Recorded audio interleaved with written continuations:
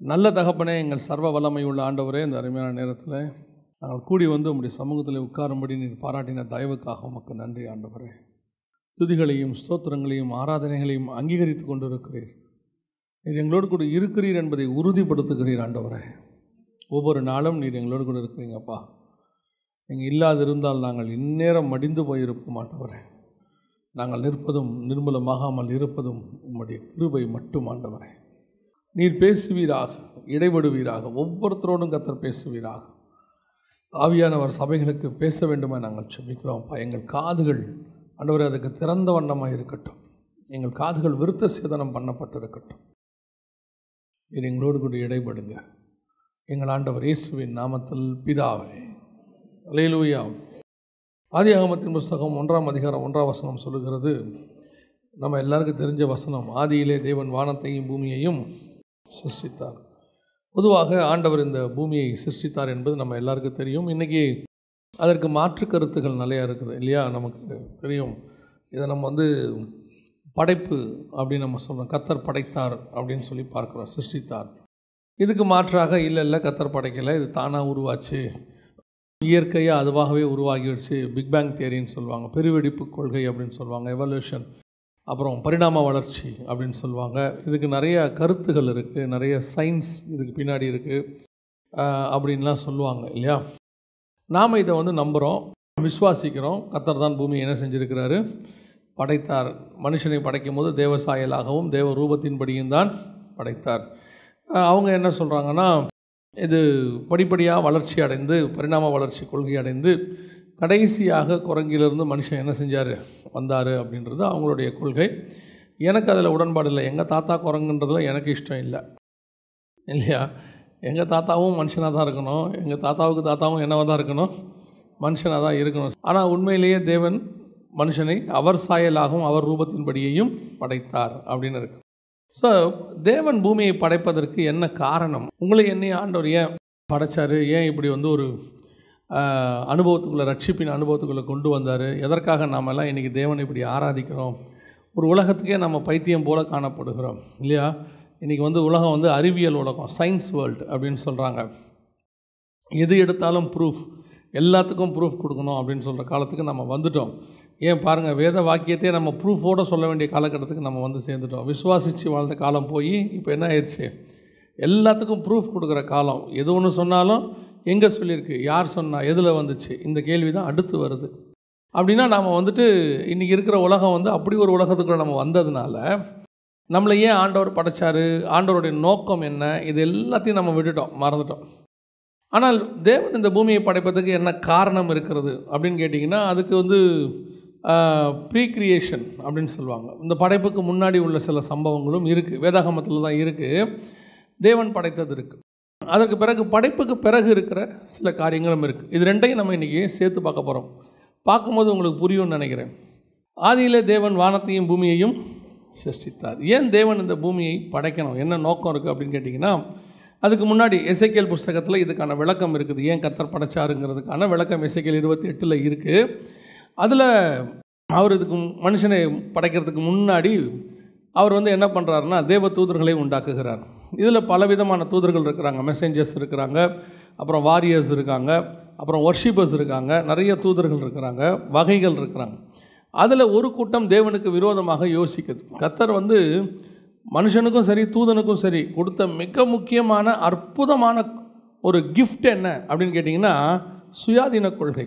அதாவது நம்மளுடைய இஷ்டப்படி என்ன செய்யலாம், யோசிக்கலாம்.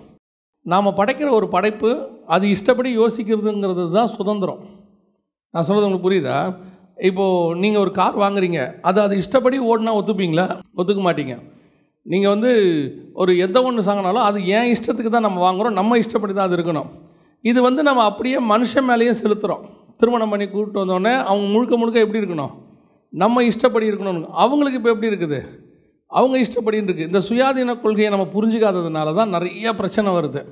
கர்த்தர் நமக்கு அப்படி ஒன்று கொடுத்துருக்கிறார். இப்போ யோசிச்சு பாருங்கள், மனுஷனை படைச்சிட்டு இந்த பழத்தை சாப்பிடாதான்னு சொல்லிட்டு, ஆனால் சாப்பிட்ற அதிகாரத்தையும் அவங்க என்ன செஞ்சுருக்கிறாரு, கொடுத்துருக்காரு. இப்போ சாப்பிட்ற அதிகாரம் கொடுக்காம சாப்பிடக்கூடாது அப்படின்னு சொல்லி அதுக்கு ஒரு காவல் போட்டு அதுக்கு வாய்கிட்ட ஒரு ஆளை கையை வச்சுக்கிட்டே நின்னான்னு வச்சுக்கோங்க, நீ சாப்பிடக்கூடாதுன்னு. அதுக்கு பேர் டிக்டேட்டர்ஷிப், சர்வாதிகாரம்.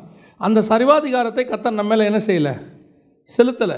நமக்கு சுதந்திரம் கொடுத்துட்றாரு, நன்மை தீமையை சொல்லிடுறாரு. இதை சாப்பிட்டா உனக்கு மரணம் வரும், சாப்பிடாட்டி நித்திய ஜீவன், எல்லாம் சொல்லிடுறாரு. சொல்லிவிட்டு அந்த சுதந்திரம் சுயாதீனத்தை மனுஷன் கையில் கொடுத்துருக்கிறார். உன் இஷ்டம், நீ செஞ்சால் உனக்கு நல்லது. இது எந்த ஒரு தலைவனும் தன் தொண்டனுக்கு கொடுக்க மாட்டான். எப்பேற்பட்ட ராஜாவும் தனக்கு கீழே இருக்கிற சிட்டிசன்ஸுக்கு என்ன செய்ய மாட்டாங்க, அப்படின்னு கொடுக்க மாட்டாங்க. ஜனநாயகத்தில் கூட அப்படி இருக்கிற மாதிரி தெரியும் பார்க்குறதுக்கு டெமோக்ரஸியில். ஆனால் ஒரு லிமிட்டுக்கு மேலே நீங்கள் போனீங்கன்னா உங்களை உள்ளே பிடிச்சி என்ன செஞ்சுருவாங்க, போட்டுருவாங்க.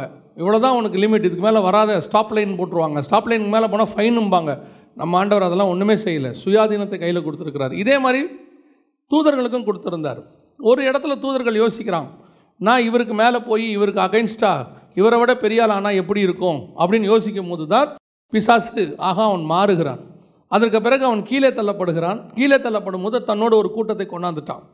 இப்போ கர்த்தர் என்ன விரும்புகிறார்னா, அவன் கொண்டு வந்த கூட்டம் எவ்வளோ நம்மக்கிட்ட தெரியாது, எவ்வளோ பேர் அவன் கூட்டிகிட்டு வந்தான்னு தெரியாது, அந்த கணக்கு நம்மக்கிட்ட இல்லை. 12ஆம் அதிகாரம் வெளிப்படுத்தின விசேஷத்தில் வானத்தின் நட்சத்திரங்களில் 1/3 அப்படின்னு இருக்குது. அதுக்கு ஒரு கருத்து என்ன சொல்கிறாங்கன்னா, 1/3 தூதர்களை அவன் கூட கூட்டிகிட்டு வந்துட்டான் அப்படின்னு சொல்கிறாங்க.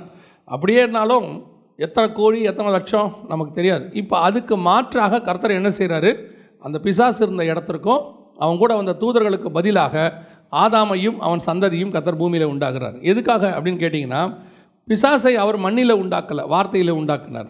ஆனால் மனுஷனை கர்த்தர் என்ன செய்கிறாரு, மண்ணில் உண்டாக்குறார். காரணம், என்னை விட குறைவான ஒரு தூதன் என்னோட இடத்துக்கு வர ஆசைப்பட்டபடினாலே அவனை விட குறைவாய் ஒருத்தனை உண்டாக்கி அவன் ஸ்தானத்துக்கு நான் கொண்டு வருவேன். அதனால தான் மனுஷனை படைக்கும் போது வசனம் சொல்லுது, தேவ தூதரிலும் சற்று சிறியவனாக்கினார். எதுக்காக நம்மளை சிறியவனாக்கி இருக்கிறாருன்னா, நம்மளை அந்த இடத்துக்கு உருவாக்கி அவன் இடத்துக்கு கொண்டு போகிறதுக்கு தான் கர்த்தர் கொண்டு வந்தார். இதுதான் படைப்பினுடைய மிக முக்கியமான நோக்கம், மனுஷ படைப்பினுடைய நோக்கம். ஆனால் ஓவராலாக கர்த்தர் இந்த 1ஆம் அதிகாரம் 1ஆம் வசனத்தில், ஆதியிலே கர்த்தர் வானத்தையும் பூமியையும் சிருஷ்டித்தார். இந்த வசனத்தில் 3 முக்கியமான காரியம் இருக்குது. உலகத்தில் இன்றைக்கி சயின்ஸ் சொல்கிறோம்ல, ஃபிசிக்ஸ்னு சொல்கிறோம்ல, இதனுடைய அடிப்படை 3 இருக்குது. நீங்கள் ஒருவேளை நல்லா படித்தவங்களுக்கு தெரியும், எனக்கு தெரியாது, நான் சொல்ல கேள்வி தான். ஃபிசிக்ஸில் 3 சொல்லுவாங்க, டைம், ஸ்பேஸ், மேட்டர் அப்படிம்பாங்க. அப்படின்னா டைம்னா நேரம், ஸ்பேஸ்னா வானம், மேட்டர்னா பூமி. இந்த 3ஐயும் வச்சு தான் கர்த்தர் படைச்சிருக்கிறார். முதல் வசனமே அதன் அடிப்படையில் தான் இருக்குது. தேவன் வானத்தையும் பூமியையும் ஆதியிலே சிருஷ்டித்தார். ஆதிங்கிறது டைம். ஆதினா என்னென்னா, ஒரு சிருஷ்டிப்பு தொடங்குது, டைம், கிரியேஷன் தொடங்குது. அதுக்கு முன்னாடியே ஆண்டவர் இருக்கிறார், சிருஷ்டிப்புக்கு முன்னாடியே ஆண்டவர் இருக்கிறார். அப்படி இருக்கிற ஆண்டவருக்கு பேர் அனாதி தேவன். உபாகமத்தின் புஸ்தகம் 33:27 வாசிங்க பார்ப்போம். அனாதி தேவனே உனக்கு அடைக்கலம், அவருடைய நித்திய புயங்கள் உனக்கு. அனாதி தேவன் அப்படின்னா என்னென்னா, சிருஷ்டிப்புக்கு முன்னாடி உள்ள தேவன், கிரியேஷனே தொடங்கலை, ஆனால் காட் இருக்கிறார்.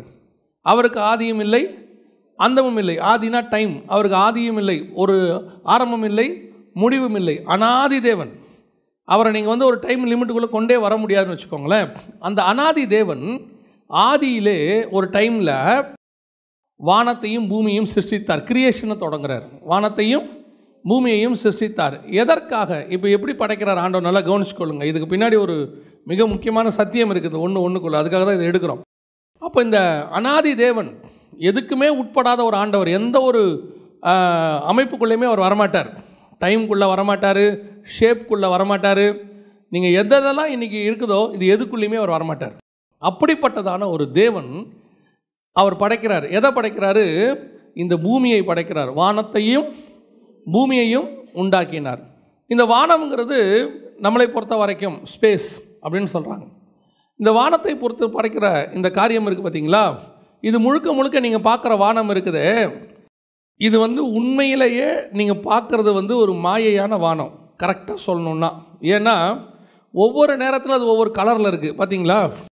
பகலில் ஒரு கலரில் இருக்குது, நைட்டில் ஒரு கலர் இருக்குது, சாயங்காலம். இது எதனால் அப்படி இருக்குன்னா, சூரியனுடைய ஒளிக்கதிர்கள் வர்றதுனால அந்த ஒளிக்கதிர்களுக்கு ஏற்ற மாதிரி நமக்கு அது கண்ணுக்கு என்ன செய்யுது, அப்படி தெரியுது. ஆனால் உண்மையிலேயே வானம் எப்படி இருக்கும், வானத்தினுடைய ஷேப் என்ன அப்படின்னு கேட்டிங்கன்னு சொன்னால் அப்படி ஒன்று கிடையவே. அதை நீங்கள் ஒரு அமைப்புக்குள்ளே கொண்டே வர முடியாது. காணக்கூடாத இறைவன், இன்விசிபிள் காட், ஒரு விசிபிள் வேர்ல்டை படைக்கிறார். அதாவது பார்க்கக்கூடியதான ஒரு பூமியை படைக்கிறார். அதுக்கு முன்னாடி அவர் பார்க்கவே முடியாது, அதுக்கப்புறமும் பார்க்க முடியாது. வசனம் தெளிவாக சொல்லுது, தேவனை ஒருவனும் ஒரு காலம் கண்டதில்லை. பார்க்கக்கூடாத இறைவன் பார்க்கிற ஒரு பூமியை படைக்கிறார். எதற்காக? ஒன்லைனில் சொல்கிறேங்க நீங்கள், பார்க்க முடியாத பார்க்கக்கூடாத தேவன் நீங்கள் பார்க்கக்கூடியதான ஒரு பூமியை படைச்சார். எதற்காக அப்படின்னு கேட்டிங்கன்னா, நீங்கள் பார்க்கக்கூடாத ஒரு உலகத்துக்கு போவதற்காக. இது ஒரு ஃபேக்ட்ரி மாதிரி. இந்த பூமிங்கிறது என்னது? ஃபேக்ட்ரி மாதிரி. இதில் வச்சு ஆண்டவர் நம்மளை ரெடி பண்ணிக்கிட்டு இருக்கிறார். எதுக்காக ரெடி பண்ணுறாருன்னா, இது வரைக்கும் நீங்கள் பார்க்காத ஒரு உலகத்துக்கு போக போகிறோம். த இன்விசிபிள் வேர்ல்டு. இது வரைக்கும் நம்ம பார்க்கவே இல்லை. கொரிந்தியரில் எழுதும்போது அவர் சொல்கிறாரு, அவர் நமக்கு நியமித்தவைகளை நம் கண்கள் இன்னும் காணவும் இல்லை, காதுகள் இன்னும் கேட்கவும் இல்லை, அது கற்பனைக்குள் தோன்றவும் இல்லை. அப்போ கர்த்தர் உங்களை இந்த பூமியில் வச்சிருக்கிறாரு, இந்த பார்க்கக்கூடியதில் வச்சிருக்கிறாரு. எதற்காக வச்சிருக்கிறார்? ஏன் இவ்வளோத்தையும் பார்க்க வச்சார்? அவரையே பார்க்க முடியாது, அவர் நியமித்தவைகளையும் நம்ம இன்னும் பார்க்கல. நான் சொல்கிறது புரியுதா? போஸ்ட் படைப்புக்கு முன்னாடி உள்ள அவரையும் நம்ம என்ன செய்ய முடியாது? பார்க்க முடியாது. நமக்கு ஒரு ரிவார்டு வச்சுருக்கிறாரு, நம்ம போய் பெற்றுக்கொள்ள போகிறோம். அதையும் நம்ம இன்னும் என்ன செய்யலை? பார்க்கல. ரெண்டுமே இன்விசிபிள், பார்க்காதது, பார்க்க முடியாதது. ஆனால் இந்த ரெண்டுத்துக்கு நடுவில் ஒரு பார்க்கிற உலகத்தில் உங்களை எண்ணி வச்சிருக்கிறார். இந்த பார்க்கிற உலகத்தில் ஏன் வச்சிருக்கிறார்? என்ன காரணம் அப்படின்னு கேட்டிங்கன்னா, இந்த பார்க்கிற உலகத்தில் சிலவற்றை நீங்கள் பார்த்து ஜெயம் பெற்றால்தான் பார்க்க முடியாத உலகத்திற்கு நீங்கள் போக முடியும். நான் சொல்கிறது புரியுதா? இப்போ பார்க்கிற உலகத்தில் தான் ஏவாள் இருந்தாங்க, ஆனால் அவங்க பார்த்ததில் தான் பிரச்சனை வந்துச்சு. அந்த பழம் அந்த கனி பார்ப்பதற்கு எப்படி இருந்தது? விருட்சம் பார்வைக்கு இன்பமும் புசிப்புக்கு நல்லதும். அப்போ அவங்களுடைய விஷன் இந்த உலகத்தில் பார்க்கிற விஷயம். அதாவது மனுஷனுடைய வீழ்ச்சிக்கு மிக முக்கியமான காரணமாக பைபிள் சொல்கிற 3 இருக்குது உலகத்தில் உண்டானவைகள். அதில் ஒன்று என்ன தெரியுமா? கண்களின் இச்சை. இந்த கண்களின் இச்சைங்கிறது என்ன? அப்போ கர்த்தர் உண்டாக்குனதெல்லாம் இச்சைக்குரியதா? இச்சைக்குரியது அல்ல, அதை இச்சைக்குரியதாய் நீங்கள் பார்க்கிறீர்கள், அது மாற்றப்படுகிறது. இந்த பார்க்கிற விஷயத்தை நீங்கள் ஜெயிச்சா மட்டும்தான் பார்க்காத உலகத்துக்கு நீங்கள் போய் கர்த்தர் நியமிச்சதை வாங்க முடியும், அதை நீங்கள் பார்க்க முடியும். இந்த பார்க்கிற உலகத்தில் கர்த்தர் உங்களை வச்சு சில காரியங்களை பார்க்க வச்சுருக்கிறார், அவர் தான் பார்க்க வச்சுருக்கிறார். ஆனால் அவர் பார்க்க வச்சதை நீங்கள் இன்னும் என்ன செய்யலை? நம்ம எல்லாருமே பார்க்கலை. கர்த்தர் எதை பார்க்கக்கூடாதுங்கிறாரோ அதை தான் நம்ம என்ன செய்கிறோம்? பார்த்துக்கிட்டு இருக்கிறோம். தோட்டத்துக்குள்ளே 2 மரத்தை படைச்சார். ஒன்று நன்மை தீமை அறியத்தக்க மரம், இன்னொன்று ஜீவ விருட்சம். இந்த நன்மை தீமை அறியத்தக்க விருட்சத்தை பார்த்து அதை பறித்து சாப்பிட்ட மனுஷன் அது பக்கத்திலே அந்த ஜீவ விருட்சத்தை என்ன செய்யலை? பார்க்கவும் இல்லை, பறிக்கவும் இல்லை. ஒரு காலத்தில் தான் திருப்பி அதை பார்க்குறான். ஆனால் அவனுடைய ஃபோக்கஸ் முழுக்க எது மேலே இருக்குது? தேவன் எதை வேண்டாம்னு சொன்னாரோ அது மேலே இருக்குது. தேவன் எதை கொடுக்குறாரோ அது மேலே இல்லை. இன்றைக்கும் இதுதான் நமக்கான நிலைமை. கர்த்தர் இந்த பூமியில் உங்களை எதெல்லாம் வேணாங்கிறாரோ அதை தான் ஃபோக்கஸ் பண்ணிக்கிட்டு இருக்கிறோம். அதுதான் நம்முடைய வாஞ்சியாக இருக்குது, அதுதான் நம்முடைய விருப்பமாக இருக்குது. அதை நோக்கி தான் நம்முடைய பார்வை முழுக்க அது மேலே தான் இருக்குது. ஆனால் இந்த பூமியிலேயே கர்த்தர் நீங்கள் பார்க்கக்கூடாத உலகத்துக்கு போகிறதுக்கு சில காரியங்களை பார்க்க சொல்லியிருக்கிறார். இதெல்லாம் நீங்கள் பாருங்கள், பார்த்தீங்கன்னா அங்கே போக முடியும். ஆனால் நாம் அதை பார்க்கவே இல்லை, நாம் அது பக்கமே திரும்பவே இல்லை. இன்றைக்கி ஆண்டவர் ஒரு 3 காரியம் நம்ம வச்சுருக்கிறோன்னு வச்சுக்கோங்களேன். உதாரணமாக இன்றைக்கி நம்ம ஆண்டவர் நமக்கு நியமித்த காரியங்கள் எத்தனையோ இருக்குது. எத்தனை பேர் இந்த பூமியில் கர்த்தர் இன்றைக்கி எனக்கு வச்சதை நம்ம பார்க்குறோம்?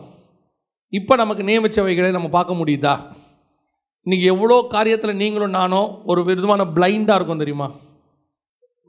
நாளைக்கு என்ன நடக்கும் தெரியாது, அடுத்த எனக்கு கர்த்தர் என்ன நியமித்து வச்சுருக்கிறாரு தெரியாது, இந்த காரியத்தை செய்யலாமா தெரியல, இந்த கல்யாணம் பண்ணலாமா தெரியல, இந்த வேலைக்கு போகலாமா தெரியல, இதில் இன்வெஸ்ட் பண்ணலாமா தெரியல, எதை எடுத்துட்டாலும் எனக்கு என்ன செய்யல தெரியல.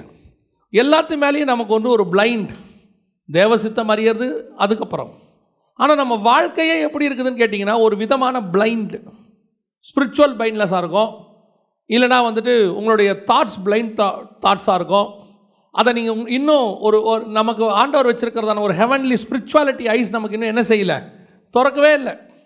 இன்னும் இதுக்கு வேர்ல்ட்லியாக இருக்கிற எல்லாரும் பார்க்குறதா நீங்களும் பார்க்குறீங்க, நாமளும் பார்க்குறோம். என்ன நமக்கும் அவங்களுக்கும் வித்தியாசம்? இப்போது ஒரு பிரச்சனை ஒன்று வருது, எலிசாவுக்கு ஒரு பிரச்சனை வருது. பெனாதாத்து ராஜா வந்துடுறார், எல்லாரையும் ரெடி பண்ணி பிடிக்க வந்துடுறார். பிடிக்க வந்த உடனே காலில் எழுந்திரிச்சு வெளியே வராங்க. எலிசாவும் வராரு, அவருடைய வேலைக்காரனும் வராங்க, 2 பேரும் வராங்க. வந்த உடனே வேலைக்காரன் யாரை பார்க்குறாரு? அங்கே நிற்கிறதான இராணுவத்தை பார்க்குறாரு. அவருடைய வியூ எது மேலே இருக்குது? இராணுவத்தின் மேலே இருக்குது. அவர் சொல்கிறாரு, எஜமானே நிறைய பேர் நம்மோடு கூட இருக்கிறாங்க, வந்துட்டாங்க, சூழ்ந்துட்டாங்க, என்ன செய்யலாம்? ஆனால் எலிசாவோட வியூ எங்கே இருக்குது? இராணுவத்தின் மேலே இல்லை, அவருக்கு நியமித்தது மேலே அவருடைய வியூ இருக்குது. அடுத்த வார்த்தை, இப்போ நம்மளாக இருந்தால் என்ன செய்வோம்? இப்படி ஒரு பெரிய பிரச்சனை வந்துருச்சு, அன்றைக்கி அவருக்கு அது பிரச்சனை, இன்றைக்கி நமக்கு ஒரு பிரச்சனை. நம்மளாக இருந்தால் என்ன பண்ணுவோம்? உடனே இமிடியேட்டாக என்ன செய்வோம்?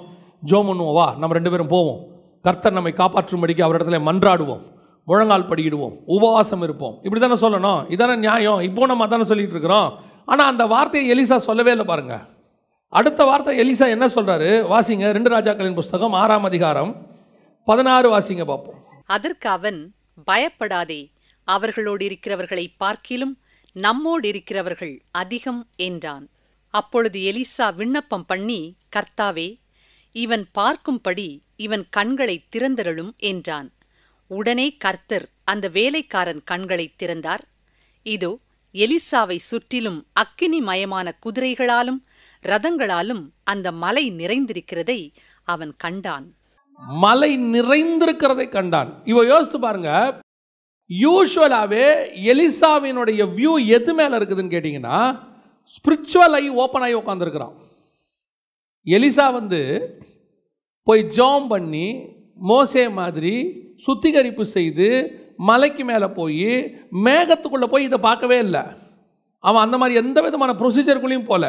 அவன் நிற்கிறான், எதிரில் பெரிய பிரச்சனை நிற்கிது, இவனுக்கிட்ட ஒரு சலனமும் இல்லை. வேலைக்காரன் சொல்கிறான், ஐயோ இவ்வளோ பேர் வந்துட்டாங்களே. அவன் சொல்கிறான், அவங்களோட இருக்கிறத விட நம்மளோட இருக்கிறது ரொம்ப அதிகமாக இருக்கிறாங்கப்பான்னு சொல்லிட்டு, ஆண்டவரை இவன் கண்களை கொஞ்சம் திறந்து காட்டுங்களேன். அப்போனா ஆல்ரெடி இவன் கண் என்னவா இருக்குது? ஓப்பனில் இருக்குது. எலிசா, இதுதான் உங்களுக்கு இருக்க வேண்டியதான விசிபிள் வேர்ல்டு. நம்ம இது எந்த விசிபிள் வேர்ல்டில் இருக்கிறோம்? அந்த வேலைக்காரன் இருக்கிற அந்த அதே விசிபிள் வேர்ல்டில் தான் இருக்கிறோம். பிரச்சனைகளை பார்த்துக்கிட்டு இருக்கிறோம், வேதனைகளை பார்த்துக்கிட்டு இருக்கிறோம், எதிர்காலத்தை பற்றின பயம் இருக்குது. அன்னன்னைக்கு நான் சொன்னது இது ஒரு டெய்லி பிரச்சனை பாருங்கள். இது ஏதோ ஒரு பெரிய காரியம் பிளான் பண்ணி இதெல்லாம் ஒன்றும் இல்லை. டெய்லி வெளியே வந்தால் ஒரு பிரச்சனை வாசலில் நிற்கிது. ஆனால் அந்த பிரச்சனைக்கான சொல்யூஷன் இவன் கண்ணில் தெரியுது. யார் கண்ணில் தெரியுது? எலிசா கண்ணில் தெரியுது. இன்றைக்கி நமக்கு தெரியுதா? நம்ம ஐ ஓப்பனாக இருக்குதா? எவ்வளோ ஸ்பிரிச்சுவலில் வளரட்டுமே, எவ்வளோ வருஷம் ஆகட்டுமே, எவ்வளோ பெரிய ஆவிக்குரிய சபைக்குள்ளே இருக்கட்டுமே, ஆனால் நம்ம கண் இன்னும் மூடியே தான் இருக்குது. எதுக்கு எடுத்தாலும் உடனே இல்லைங்க, அவ்வளோதான், முடிஞ்சிருச்சு, எல்லாம் ஓவர் ஆயிடுச்சு, இதுக்கு மேலே சான்ஸே இல்லைன்ட்டாங்க. எப்படி அதை சொல்ல முடியும்? சான்ஸே இல்லைன்னு. சான்ஸே இல்லைன்னு எப்படி? செத்து 4 நாள் ஆனாலும் உயிரோடு எழுப்புகிற ஆண்டவர் ஒருத்தர் கூட இருந்தார்னா எப்படி சான்ஸ் இல்லாமல் போகும்? தேவன் எல்லா நிலைகளிலையும் நம்மை மீட்கிறவர். செத்து ஒரு சில நிமிஷங்கள் ஆன 12 வயசு பொண்ணையும் எழுப்பிடுவார். செத்து 1 நாள் ஆன 400 விதவின் மகனையும் எழுப்பிடுவார். செத்து 4 நாள் ஆன லாசரையும் எழுப்புவார். செத்து உலர்ந்த எலும்புகள் ஆயிட்டாலும் பரவாயில்ல, பல 1000 வருஷம் ஆனாலும் பரவாயில்ல, அதை மீண்டும் உயிரோடு கூட எழுப்பி சேனையாய் நிறுத்துகிற தேவன் ஒருவர் நம்மோடு கூட இருக்கிறார். அப்போ என் வியூ எந்த வியூவில் இருக்குது? என் விஷன் எந்த விஷன்? விசிபிள் வேர்ல்டுக்குள்ளே ஏன் கர்த்தர் என்னை வச்சாரு?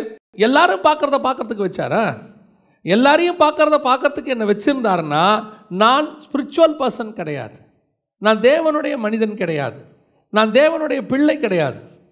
எல்லாரும் பார்க்குற மாதிரி தான் பார்க்குறது. ஐயோ அவ்வளோதான், முடிஞ்சு போச்சு, என்ன இதுக்கு மேலே என்ன இருக்குது? இல்லைங்க, இதை தாண்டி ஒன்று இருக்குது. உங்கள் ஸ்பிரிச்சுவல் ஐயை ஓப்பன் பண்ண சொல்லுங்கள் ஆண்டவரை. இப்போ எலிசா கேட்குறான், இவன் கண்ணை ஓப்பன் பண்ணுங்க. நம்ம கேட்போம், என் கண்ணை ஓப்பன் பண்ணுங்க, முதல்ல எனக்கு சொல்லித்தாங்க. பிரச்சனை இல்லாமல் இருக்கவே இருக்காது வாழ்க்கை.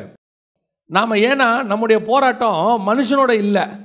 மனுஷனோட இல்லைன்னா, மனுஷன் கூட பிரச்சனையாக இருந்தால் மனுஷன் இல்லாத இடத்துக்கு நம்ம போயிடலாம். அதனால தான் பவுல் சொல்கிறாரு, எங்களுடைய போராட்டம் மாம்சத்தோடு ரத்தத்தோடு அல்ல, துரைத்தனங்களோடும் அதிகாரங்களோடும். இதுதான் இருக்கிறதுலே பெரிய பிரச்சனை. அந்தகார லோகாதிபதிகள், வானமண்டலத்தின் பொல்லாத சேனைகள். ஸ்பிரிச்சுவல் வார்ஃபேர் பண்ணிட்டு இருக்கிறோம் நம்ம. நீங்கள் இன்னும் வேர்ல்ட்லி வார்ஃபேருக்கு, அதுவும் அது வார்ஃபேர்னு கூட சொல்லக்கூடாது. என்ன பிரச்சனை? பிள்ளைகளுக்கு எப்படி ஃபீஸ் கட்டுவேனே தெரியல. என்ன பிரச்சனை? இந்த மாதம் வீட்டு வாடகை என்ன செய்ய போகிறோன்னு தெரியல. இத்தனை மாதம் உங்களுக்கு ஒருத்தர் கட்டினார் தானே, இத்தனை வருஷம் ஒருத்தர் கட்டி கூட்டிகிட்டு வந்திருக்கார் தானே, இத்தனை வருஷம் கட்டின ஆண்டவர் இந்த மாதம் விட்டுருவாரா? அது எப்படி விட்டுருவார்? அவரை நோக்கி பார்த்தவர்கள் ஒரு நாளும் வெட்கப்பட்டு போனதே இல்லை. பிசாசோடைய பெரிய தந்திரம் என்ன தெரியுமா? உங்கள் ஸ்பிரிச்சுவல் ஐய உங்களுக்கு கர்த்தர் நியமித்தவைகளை பார்க்க விடாமல் தடுக்கிறது. அந்த வசனம் வாசிச்சோம் இல்லையா? கர்த்தர் நமக்கு நியமித்தவைகளை நம்ம கண்கள் காணவும் இல்லை, காதுகள் கேட்கவும் இல்லைன்னு வாசிக்கிறோம் இல்லையா? அதை வாசிங்க. 1 Corinthians 2:9 வாசிங்க பார்ப்போம். எழுதியிருக்கிறபடி தேவன் தம்மில் அன்பு கூறுகிறவர்களுக்கு ஆயத்தம் பண்ணினவைகளை கண் காணவும் இல்லை, காது கேட்கவும் இல்லை, அவைகள் மனுஷனுடைய இருதயத்தில் தோன்றவும் இல்லை. இது வரைக்கும் கரெக்ட். நம்ம கண்ணு பார்க்கல. ஆனால் அடுத்த வாசிங்க. நமக்கோ ஆவினாலே அந்த வெளிப்பாட்டினுடைய கண்ணு தான் உங்களுக்கு எனக்கு இருக்கணும். ரெவலேஷனை கர்த்தர் வெளிப்படுத்தி இருக்கிறார். அது எப்படி சொல்லாம போவார்? தன் பிள்ளைகள் துக்கத்தோட இருக்கணும்னு கர்த்தர் ஒரு நாளும் விரும்பினதே கிடையாது. துக்கப்படாதிருங்கள் தான் ஆண்டவர் சொல்லியிருக்கிறார், கவலைப்படாதிருங்கள் தான் சொல்லியிருக்கிறார். சிலர்லாம் பார்த்தீங்கன்னு சொன்னால் அந்த கேம் விளையாடும் போது சிலரை மாட்டி விட்றதுலாம் ரொம்ப சந்தோஷமாக இருப்பான். அந்த கேமில் செக் மேட் மாட்டிக்கிட்டார், சந்தோஷம். அவரை கோல் போட விடாமல் தடுத்துட்டோம், சந்தோஷம். கிரிக்கெட்டில் ரன் அடிக்க விடாமல் தடுத்துட்டோம், சந்தோஷம். கர்த்தருக்கு அது சந்தோஷமே கிடையாது. நாம் ரன் அடிக்கிறது தான் கர்த்தருக்கு சந்தோஷம். நாம் செக் மேட்டு போகிறது கர்த்தருக்கு சந்தோஷமே இல்லை. நம்ம ஃப்ரீயாக போனோம், சமாதானமாயிரு, சந்தோஷமாயிரு. தேவன் துக்கத்தின் தேவனே கிடையாது. ஆனால் உனக்கு ஒரு வார்ஃபேர் இருக்கு. அந்த வார்ஃபேரில் நீ ஜெயிச்சுக்கிட்டே வர. ஜெயிப்பீங்க, இன்னும் ஜெயிப்போம், முடிவு பரியந்தம் ஜெயிப்போம். காரணம், நமக்கு முன்பாக போகிறவர் ஜெயம் பெற்றவர். அவருக்கு பின்னாடி நம்ம போயிட்டு இருக்கிறோம். நம்ம எப்படி தோப்போம்? அதனால தான் பவுல் சொல்றார், எங்களை கொண்டு எல்லா இடங்களிலும் வெற்றி சிறக்க பண்ணுகிறவர் ஒருவர் இருக்கிறார். we are the more than the conquerors, அப்படிதான் சொல்லுது. ஆனால் அந்த இன்னைக்கு அந்த ஸ்பிரிச்சுவல் ஐ ஓப்பனே இல்லை. வீட்டில் பேசுறதெல்லாம் அவிசுவாசமான வார்த்தை, வீட்டில் பேசுறது எல்லாம் நெகட்டிவான கன்ஃபெஷன். பாசிட்டிவ் கன்ஃபெஷன் இருக்கணும், நான் இல்லைன்னு சொல்லலை. ஃபெய்த் இருக்கணும். அதுக்கு ஃபெய்த்தும் கிடையாது, பாசிட்டிவ் கன்ஃபெஷனும் கிடையாது. எப்போ பாருங்கள் பாசிட்டிவ் கன்ஃபெஷன் இப்படி போயிடுறான் எக்ஸ்ட்ரீம் லெவலுக்கு. ஃபெய்த்தே கிடையாது, கிரேஸ் டாக்டரினுக்கு போயிடுறான். நீ பாசிட்டிவ் கன்ஃபெஷன் பண்ணிக்கிட்டே இரு, 100 எடுத்துருவேன், 100 எடுத்துருவேன், 100 எடுத்துருவேன், எடுக்க மாட்டேன். பாசிட்டிவ் கன்ஃபெஷன் அது வராது. 100 எடுத்துரு 100 எடுத்துனா 100 வராது. படித்தா தான் என்ன செய்யும்? வரும். அது வேற. கிரியை இல்லாத விசுவாசம் செத்தது. செய்ய வேண்டிய கிரியையை செய்யணும். அதே நேரத்தில் கிரியை செஞ்சுக்கிட்டே இருக்கும்போது அவிசுவாசமாக பேசிக்கிட்டே இருக்கக்கூடாது. சிலர்கிட்ட நம்ம போய் உட்காந்துன்னு வச்சுங்க, நம்ம ஆவியை அவன் அணைச்சிருவான். 10 நிமிஷத்தில் அவன் என்ன பண்ணிடுவான்? ஆவியை அணைச்சிருவான். என்ன பிரதர், என்னத்தை போங்க, என்னாச்சு, அதை ஏங்க வாயால் சொல்லிக்கிட்டு இல்லை சொல்லுங்கள், அதெல்லாம் ஒன்றும் அவ்வளோதாங்க, முடிஞ்சு போச்சு. நமக்கே இப்போ என்னமோ 102 ஜுரம் வந்த மாதிரி ஒரு ஃபீலிங்லேருந்து அவனை விட்டு வெளியே வரும்போது அப்புறம் நமக்கு தோணும், இவனை ஏன்டா நம்ம பார்த்தோம் இன்றைக்கி. சிலர் ஃபோன்லேயே நம்மளுடைய விசுவாசத்தை குலைச்சிருவான் தெரியுமா உங்களுக்கு? நம்ம ஃபோன் பண்ணுவோன்னு வச்சுங்க, அப்புறம் பிரதர் ஏதோ சொல்கிறாங்க, பெரிய பெரிய அதெல்லாம் வந்துச்சா, அவ்வளோதான் போகல, இதுக்கப்புறம் ஒன்றும் முடியாதுங்கிறான். நம்மளே கொஞ்சம் முடியுன்ற நிலைமையில தான் ஃபோன் பண்ணியிருப்போம். மொத்தத்தையும் அணைச்சிருவான். You must open your visible ஐ. உங்களுக்கு நான் ஒரு உண்மையை சொல்கிறேன், அழைத்த தேவன் கானானில் கொண்டு போய் சேர்க்கிற வரைக்கும் உன் கையும் என் கையும் விடவே மாட்டார். நடுவில் வரும் பிரச்சனை, வரும் போராட்டம், வரும், வரணும், வந்தால் தான் நல்லா இருக்குன்னு பாருங்கள். ஆமாம், அதே மாதிரி தான் வாழ்க்கையில் வரக்கூடிய பிரச்சனை தான் உன் விசுவாசத்தை பலப்படுத்தும். கர்த்தர் பக்கம் உன்னை திருப்போம். அதுக்கு திருப்பறதுக்கு அந்த விசிபிள் ஐ வேணும். கர்த்தர் உனக்கு நியமிச்சதை பார்க்கணும். தைரியமாக ஆண்டவர்கிட்ட கேளுங்க, எவ்வளோ பிரச்சனை வேணால் வரட்டும், அத்தனை பிரச்சனைக்கும் ஒரு சொல்யூஷன் உன் தலைக்கு மேலே ஆண்டவர் வச்சுருப்பார். திறந்து பார்த்தா அக்னி ரதம் நிற்கும். ஒன்று வேணாம், உங்களுக்குரிய தூதர்களை ஒரு தடவை நீங்கள் பார்த்துட்டீங்கன்னு வச்சுக்கோங்க, கர்த்தர் நியமிச்சதை பார்த்துட்டிங்கன்னா அதுக்கப்புறம் உங்களுக்கு எந்த பயமும் வரவே வராது. அதனால் இன்றைக்கி போய் ஜோம் பண்ணிடாதீங்க, தூதனை காட்டுங்க தூதனை காட்டுங்கன்னு பிசாசு வந்துடுவாங்க. அது வேறு இருக்குது. நம்ம எதையாவது ஒன்று சொல்ல போக Bro.Md.Jegan சொல்லியிருக்காரு, என் தூதனை நான் பார்க்க வேண்டும். தூதனை வான்னா அவன் தான் வருவான், இவன் வரமாட்டான். புரியுதுங்களா? பல நேரங்களில் கர்த்தர் நமக்கு அவ்வளவு சேஃப்டி பண்ணி வச்சுருக்கிறார். உண்மையை சொல்கிறேன், கர்த்தர் மட்டும் ஒரு நிமிஷம் கை எடுத்தார், பிசாசு தட்டி தூக்கி அடித்து க்ளோஸ் பண்ணிட்டு போயிடுவான். நாம் 100% நம்மளை சுற்றிலும் ஹெவன்லி ஒரு பாதுகாப்பு இருக்கிறதுனால தான் நீங்களும் நானும் இன்னும் ஜீவனோடு கூட இருக்கிறோம். அல்லேலூயா. இந்த நிகழ்காலத்துக்கும் சரி, எதிர்காலத்துக்கும் சரி, ஃப்யூச்சர் அதையும் கர்த்தர் சொல்லி வச்சுருக்கிறாரு. ஃப்யூச்சர் இன்றைக்கி நம்மக்கிட்ட இருக்கிறதுல பெரிய பயம் என்ன தெரியுமா? ஃப்யூச்சர் பயம். என் எதிர்காலம் என்ன ஆகும், என் பிள்ளைங்க என்ன எதிர்காலம் என்ன ஆகும். நான் சொல்கிறேன், முன்னாடி உள்ளவங்களுக்கு என்ன ஆச்சோ அதே தான் நமக்கு ஆகும். அவங்களுக்கெல்லாம் நல்லபடியாக நடத்தி கொண்டு வந்துட்டார் ஆண்டவர், நம்மளையும் நடத்தி கொண்டு போவார், நம்ம பிள்ளைகளையும் கொண்டு போவார். எதுக்கு உங்களுக்கு பயம்? அப்படியே உங்களுக்கு எதிர்காலத்தை பற்றினதான ஒரு பயம் இருக்குதா? என்ன நடக்கும் ஏது நடக்கும்னு ஒரு ஃப்யூச்சரை பற்றினதான உங்களுக்கு ஒரு பிளைண்ட்னஸ் இருக்குதா? ஆண்டவரே வசனம் அழகாக சொல்கிறாரு. யோவான் எழுதின சுவிசேஷம் 16ஆம் அதிகாரத்தில் ஆண்டவர் சொல்லக்கூடிய வார்த்தை 13 வாசிங்க பார்ப்போம். சத்திய ஆவியாகி அவர் வரும்போது சகல சத்தியத்திற்குள்ளும் உங்களை நடத்துவார். அவர் தம்முடைய சுயமாய் பேசாமல் தாம் கேள்விப்பட்டவைகள் யாவையும் சொல்லி வரப்போகிற காரியங்களை உங்களுக்கு அறிவிப்பார். அப்போ ஃப்யூச்சரை பற்றி உங்களுக்கு சொல்லுவார்னு வசனம் தெளிவாக இருக்குது. உலகத்தான் பாருங்க, ஃப்யூச்சரை பற்றி தெரிஞ்சுக்கிறதுக்கு ஒரு ஆசை இருக்குது. அதனால் அவன் என்ன செய்கிறாரு, உலகத்தான் என்ன பண்ணுறாங்க, என்னென்ன ரூபம் இருக்கோ எல்லா ரூபத்துக்கிட்டையும் போய் கேட்குறாங்க. அது கைரேகையாக இருக்கட்டும், கிளி ஜோசியமாக இருக்கட்டும், முகத்தை பார்த்து கதை சொல்லாக இருக்கட்டும், எது ஒன்றும் எங்கேயோ போய் இந்த ஃப்யூச்சர் என்னங்க ஆகும், எதிர்காலம், அவங்களுக்கு ஒரு பயம் இருக்குது, போய் கேட்குறாங்க. உங்களுக்கு எனக்கும் அவங்க சொல்கிறதுல எத்தனை நடக்கும் எத்தனை நடக்காதுன்னு நமக்கு தெரியாது, அது குத்துமதிப்பாக அடித்து விடுறது. ஆனால் உங்களுக்கு எனக்கும் ஃப்யூச்சரை சொல்கிற தேவன் ஒருத்தர் நமக்குள்ளேயே இருக்கிறார். வரும் காரியங்களை உங்களுக்கு அவர் போதிப்பார், சொல்லுவார். ஏன் ஃப்யூச்சரை பற்றின பயம்? கேட்டால் சொல்லிட்டு போகிறாரு, என்ன ஆகும்னு கேட்டால் சொல்லிட்டு போகிறாரு. பல நேரங்களில் யோசேப்பாக இருக்கட்டும், தானியேலாக இருக்கட்டும், சாத்ராக் மேஷாக் ஆபேத்நேகோ இருக்கட்டும், அவங்களுக்கு எல்லாருக்கும் ஒரு நம்பிக்கை இருக்குது. பாருங்களேன், என் ஃப்யூச்சர் யார் கையில் இருக்குது? கரத்தில் இருக்குது. நீ என்ன நெருப்பில் போடுறது, எங்கள் கர்த்தர் காப்பாற்றுவார், எங்களுக்கு ஒரு நம்பிக்கை இருக்குது. காப்பாற்றாமல் விட்டாலும் பரவாயில்ல, நாங்கள் பரலோகத்துக்கு போகிறோம், விட்டு போயா கதை முடிஞ்சிடுச்சு. இன்றைக்கி ஃப்யூச்சரை பற்றின பயம். என்ன பயம்? அப்பா என்ன ஆகும் ஏது ஆகும், என் பேர பிள்ளைகள் என்ன ஆவாங்க, நீ என்ன ஆவானே நமக்கு இன்னும் தெரியலையே. நம்ம என்ன ஆகும் இன்றைக்கி, நாளைய தினத்தை பற்றி ஆண்டவர் கவலைப்பட வேணாங்கிறார்.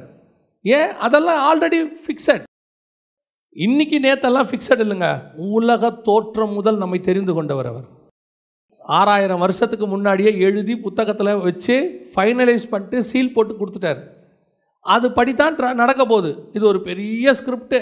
அந்த ஸ்கிரிப்டில் நீங்களும் நானும் ஒரு கேரக்டர். இந்த கேரக்டர் என்ன, எவ்வளோ பெரிய கேரக்டர்லாம் நல்லா பண்ணிட்டு போயிடுச்சு. நம்ம என்ன செய்ய போகிறோம், நம்மளை வச்சு ஆண்டவர் என்ன பண்ண போகிறாரு, அது கரெக்டாக நடக்கும். இதை ஆண்டவர்கிட்ட கேட்டோம்னா சொல்ல போகிறாரு, உன்னை வச்சு இதை செய்ய போகிறேன், உன்னை கொண்டு இப்படிப்பட்ட காரியங்கள் செய்வோம், பெரிய காரியங்கள் செய்வேன். பாருங்கள், மோசையை கூப்பிடும் போதே சொல்கிறாரு, நீ போய் பார்வோனின் கைக்கு என்ன செய்வ ஜனங்களை. அந்த இடத்துல மோசையுடைய மொத்த மேப்பையுமே சொல்லுவார் 3ஆம் அதிகாரத்தில். அழகாக சொல்லும்போது 8வது வசனம் வாசிங்க.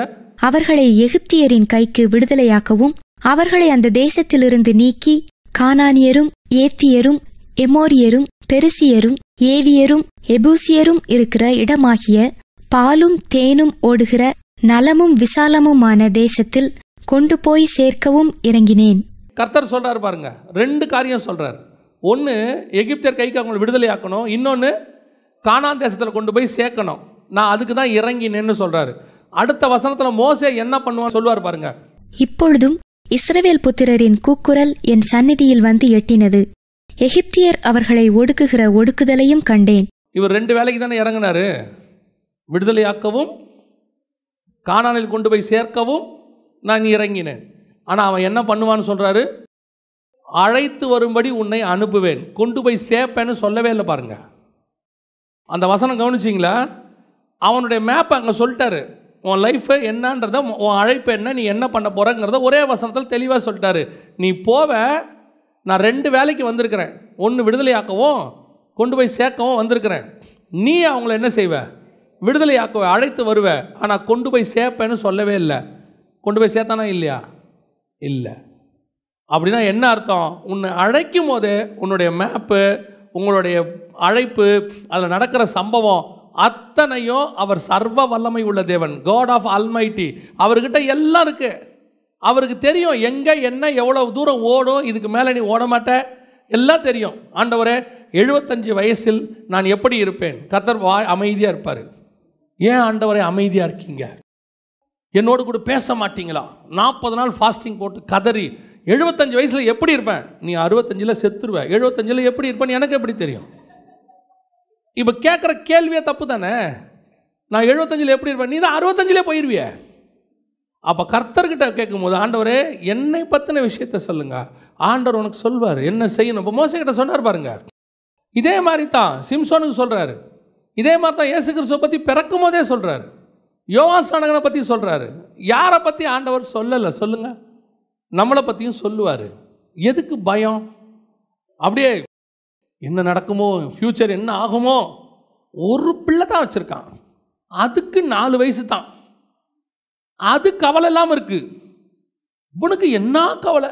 இந்த பிள்ளையை நான் எப்படி கட்டி கொடுப்பேன்? எங்கே, எந்த வயசில், எப்போ? ஆனால் பேசும்போது மட்டும் எந்த நிமிஷம் கர்த்தர் வந்தாலும் நான் போவேன். நீ எப்படி போவ?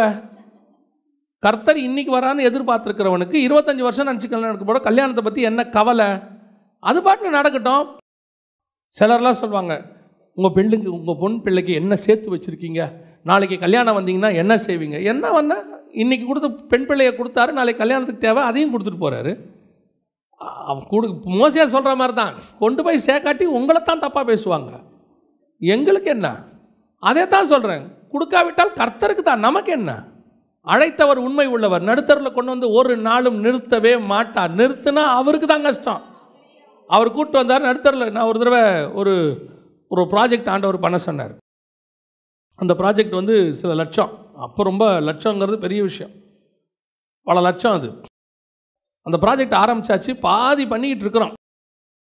பாதி பண்ணிகிட்டு இருக்கும்போது ஒருத்தர் கேட்டார், இன்னும் இவ்வளோ தேவைப்படுது, அக்கௌண்ட்டில் பணமே இல்லையே, என்ன பண்ண வருதாரு? நான் சொன்னேன், கொடுத்தா நடத்துவோம், கொடுக்காட்டி நிறுத்துவோம். யாராவது கேட்டால் தைரியமாக சொல்லுவோம், ஆண்டவர் பாதியில் நிறுத்திட்டார், அவர்கிட்ட காசு இல்லை போல. நமக்கு என்ன? நம்ம ஒன்லி கொரியர் டெலிவரி பாய்ஸ். யாருக்கிட்டையாவது காசு கொடுக்க சொல்லுவார், கொடுப்போம். அவன் வேலை செய்வான். நம்ம சூப்பர்வைசர் தான். நம்ம வேலை நமக்கு என்ன தெரியுமா? கொத்தனார் எவ்வளோ சிமெண்ட்டுக்கு எவ்வளோ மண்ணு கலப்பாருன்னு நமக்கு தெரியுமா? போய் கேட்டோம்னா அவர் டென்ஷன் வேறு ஆவார். அடுத்த ஒரு தடவை சொல்லுவார், 2வது தடவை கேட்டோம்னா, சார் நீங்கள் போய் நில்லுங்களேன், நான் பண்ணிவிட்டு உங்களை நல்லா பண்ணித்தரேன் சார், நீங்கள் போங்க சார். அவருக்கே தெரியும் உங்களையும் எண்ணி ஆண்டவர் அப்படி தான் வச்சுருக்கிறார். தம்பி நீ எதையும் யோசித்துறாத, யோசிக்கிறதுக்கு நான் இருக்கேன். நான் நிற்க சொல்கிற இடத்துல நில்லு.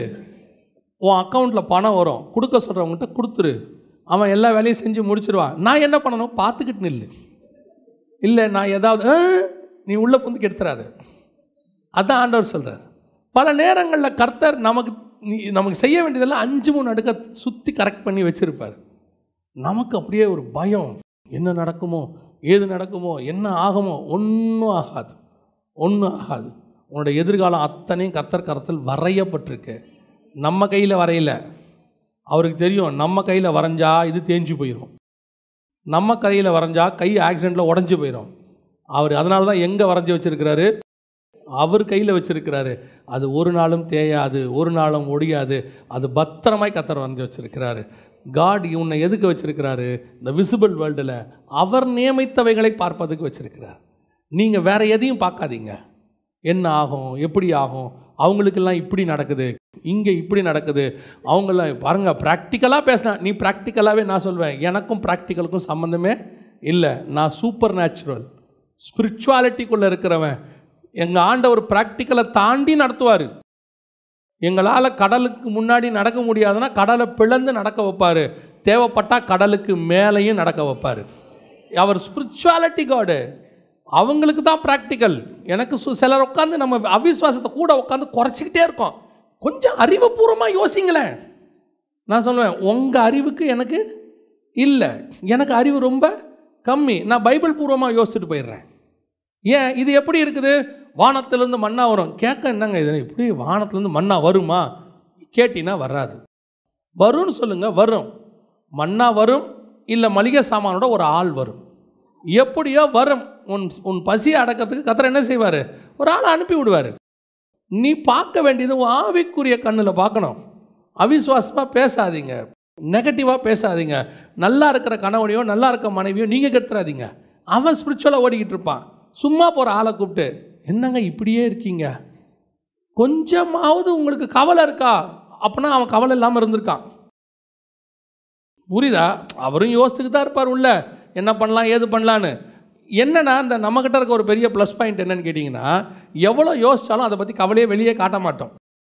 நம்ம பாருன்னு டீயை குடிச்சிட்டு உட்காந்துருப்போமா, அவங்களுக்கு டீ குடிக்கிறது உருத்தம். இன்னும் இவனை சந்தோஷமாக டீ குடிக்கிறானே, நம்மளால் ஒரு டீ கூட குடிக்க முடியலையே, ஏன் இவன் டீ குடிக்கிறான்?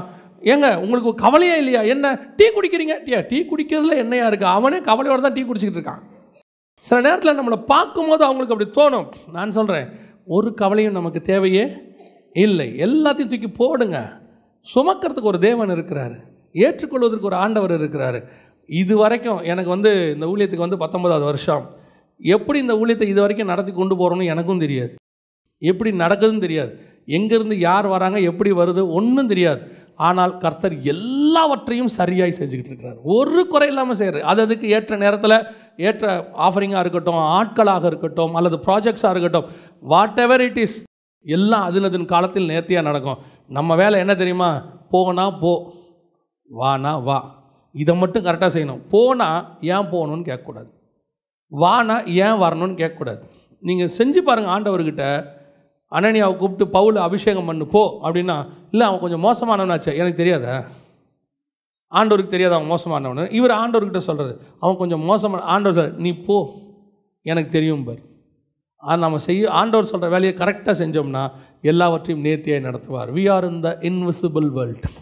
முதல்ல தெரிஞ்சுக்கணும், we are going to invisible world. இருக்கிற விசிபிள் வேர்ல்ட் ஒன்றுமே கிடையாது. ரெண்டாவது வாசிங்க, 2 கொரிந்தியர் 4:18 வாசிங்க. காணப்படுகிறவைகள் அநித்தியமானவைகள், காணப்படாதவைகளோ. ரெண்டாவது, ஆதியிலே தேவன் வானத்தையும் பூமியையும் சிருஷ்டித்தார். சிருஷ்டித்த நீங்கள் பார்க்குறீங்க பாருங்க, இந்த விசிபிள் அத்தனையுமே உங்களை இன்விசிபிள் வேர்ல்டு கொண்டு போகிறதுக்காக தான் விசிபிள் வேர்ல்டில் வச்சுருக்கிறாரு. ஆனால் இந்த விசிபிள் வேர்ல்டில் உங்களுக்கு ஒன்று தெரியணும், நீங்கள் பார்க்குற அத்தனையுமே பெரிஷபிள், அத்தனையுமே அழியக்கூடியது, ஒன்று கூட நிரந்தரம் இல்லாததுன்னு அர்த்தம். இந்த உலகத்தில் நீங்கள் பார்க்குற அத்தனையும் எதெல்லாம் உங்கள் கண்ணு பார்த்துருச்சோ அத்தனையும் அழிஞ்சிரும். உங்கள் கண்ணு பார்த்த எல்லாமே அழிஞ்சிரும். எதுக்காக இந்த அழியிற எக்ஸ்பைர்டு நம்ம சொல்கிறோம், எக்ஸ்பைரி டேட் இப்படிலாம் சொல்கிறோம்ல, ஒரு முடிவு உள்ளது இந்த அழியக்கூடியது. இந்த அழியக்கூட உலகத்தில் கர்த்தர் எதுக்கு வச்சுருக்காரு தெரியுமா? உங்களுக்கு தெரியணும், இந்த அழியக்கூடிய உலகத்தில் நான் இருக்கிறேன் எதற்காக? அழியக்கூடாத உலகத்துக்கு போவதற்காக. ஏன்னா நான் காணாதவைகள் இருக்குல்ல, அதுதான் அழியாதது. இந்த பூமியில் நான் என்கிட்ட இருக்கிற அத்தனையும் அழியும். அழியிற பொருள் மேலே உனக்கு என்ன வரக்கூடாது? ஆசை வரவே கூடாது. ஏன்? இது அத்தனைக்கும் ஒரு டேட் இருக்கு, அத்தனைக்கும் ஒரு டேட் இருக்கு. இப்போ எங்கிட்டையும் அழியாத பொருள்னு ஒன்று இருக்கு, இருக்கா இல்லையா? நம்மக்கிட்ட அழியாத பொருள் ஒன்று இருக்கு. என்னது? ஆத்துமா, ஆவி ஆத்துமா. இது மேலே மட்டும்தான் நீ கான்சன்ட்ரேட் பண்ணணும். ஏன்னா இதுதான் அழியாத உலகத்துக்கு போகும், மற்ற அத்தனையும் அழியும். ஆனால் இப்போ நம்ம கான்சன்ட்ரேஷன் எது மேலே இருக்குது? அழியறது மேலே தான் இருக்கு. தெரியும் அழியும்னு, இது அழியும் நல்லா தெரியும். ஆனாலும் ஆசை, அந்த விசிபிள் வேர்ல்டு இருக்குல்ல, அது உன்னை எது மேலே திருப்புது தெரியுமா? அழியிற உலகத்தின் பக்கம் திருப்புது. ஆனால் இன்விசிபிள் தாட் இருக்குல்ல, அதை உங்களை எங்கே திருப்பும் தெரியுமா? அழியாத உலகத்துக்கு திருப்பும். இப்போ நான் எதுலேருந்து எங்கே போக போகிறேன்? விசிபிள்லேருந்து அழிவுக்கு நேராக போகிறேன்னா, இன்விசிபிள்லேருந்து அழியாத உலகத்துக்கு போக போகிறேன்னா. என்னுடைய ஸ்பிரிச்சுவல் குவாலிட்டியை இன்னைக்கு ரொம்ப டவுனில் இருக்கு. காரணம், இந்த அழியறது மேலே எனக்கு ஒரு ஆசை இருக்கு, அழியறது மேலே எனக்கு ஒரு வெறி இருக்கு. அழியறது எல்லாமே தேவை, யாரும் இல்லைன்னு சொல்ல. ட்ரெஸ்ஸு தேவை, இந்த உடம்பு தேவை, இதை பத்திரமா பார்த்துக்கணும். ட்ரெஸ்ஸு எனக்கு தேவை, சாப்பாடு தேவை, இந்த உலகத்தில் இருக்கிற உறவுகள் தேவை. நான் பார்க்குறேன், எல்லாம் என் கண்ணுக்கு முன்னாடி தெரியுது. என் மகனாக இருக்கட்டும், மகளாக இருக்கட்டும், எல்லாம் என் கண்ணுக்கு முன்னாடி தெரியுது. இதுவும் அழியறது தான். அழியறதுனா என்ன? பிள்ளைங்க அழியறது இல்லை, உறவுகள் அழியும். ஒரு நாள் இந்த உறவுகள் எல்லாம் முடிஞ்சுட்டு பரலோகத்தில் வேறொரு உறவு தொடங்கும், எனக்கும் தேவனுக்குமான உறவு தொடங்கும். இந்த உலகத்தில் நீ எதெல்லாம் பார்க்குறியோ அத்தனையும் பெரிஷபிள், அத்தனையும் அழியும். ஆனால் உனக்கு எனக்கு என்ன தோணலை? இது அழியும்னு தோணவே மாட்டேங்குது. அது மேலே அப்படியே ஒரு வாஞ்ச வெறி. இது ஒரு லிமிட்டுக்கு மேலே எப்படி ஆகிட்டே போகுதுன்னு கேட்டிங்கன்னா, இந்த இன்விசிபிள் வேர்ல்டையும் அழியாத உலகத்தையும் உங்களை பார்க்க விடவே மாட்டேங்குது, யோசிக்க விடவே மாட்டேங்குது. இந்த பூமியில் கர்த்தர் எதுக்கு வச்சார் தெரியுமா? இந்த பூமியில் பார்க்குற அத்தனையும் நீ வெறுக்கணும். ஏன்னா பிசாசை கொண்டாந்து வச்சுட்டு ஆண்டவர் மேலே உட்காந்தார் சிங்காசனத்தில். அவனுக்கு ஒரு ஆசை வருது, நான் இங்கிருந்து எங்கே போனோம், நான் பார்க்குற அந்த சிங்காசனம் அது எனக்கு வேணும், நான் பார்க்குற அந்த சிங்காசனம் வேணும், அங்கே போய் நான் உட்காரணும். இப்போ கர்த்தர் ஆதாமுக்கு எல்லாத்தையும் கொடுத்துட்டு எல்லாத்தையும் பார். பிசாசு இயேசுக்கு என்ன சோதனை வச்சான்? இந்த உலகத்தின் ராஜ்யங்கள், அதன் மகிமை எல்லாவற்றையும் காட்டி விட்டு பார்க்க சொல்கிறான், எல்லாத்தையும் பாரு. இப்போ இது வேணுமா, கர்த்தரை ஆராதிக்கிறது வேணுமா? அவர் சொல்கிறாரு, உன் தேவனாகி கர்த்தர் ஒருவரையே ஆராதிப்பாயாக. ஏன் அந்த வேர்டை இயேசு சொல்கிறாரு? எனக்கு இது வேணாம் தானே சொல்லணும். அவனுடைய மோட்டிவ் என்ன தெரியுமா? இந்த உலகத்தில் பார்க்குற எல்லாத்தையும் தரேன், என்னை மட்டும் ஆராதி. இயேசு சொல்கிறாரு, இங்கே இருக்குல்ல, இது எதையுமே பார்க்க மாட்டேன், வேற ஒன்று இருக்குது, நான் தேவனை ஆராதிக்க போகிறேன். இதுதான் நம்ம தாட்டாக இருக்கணும்.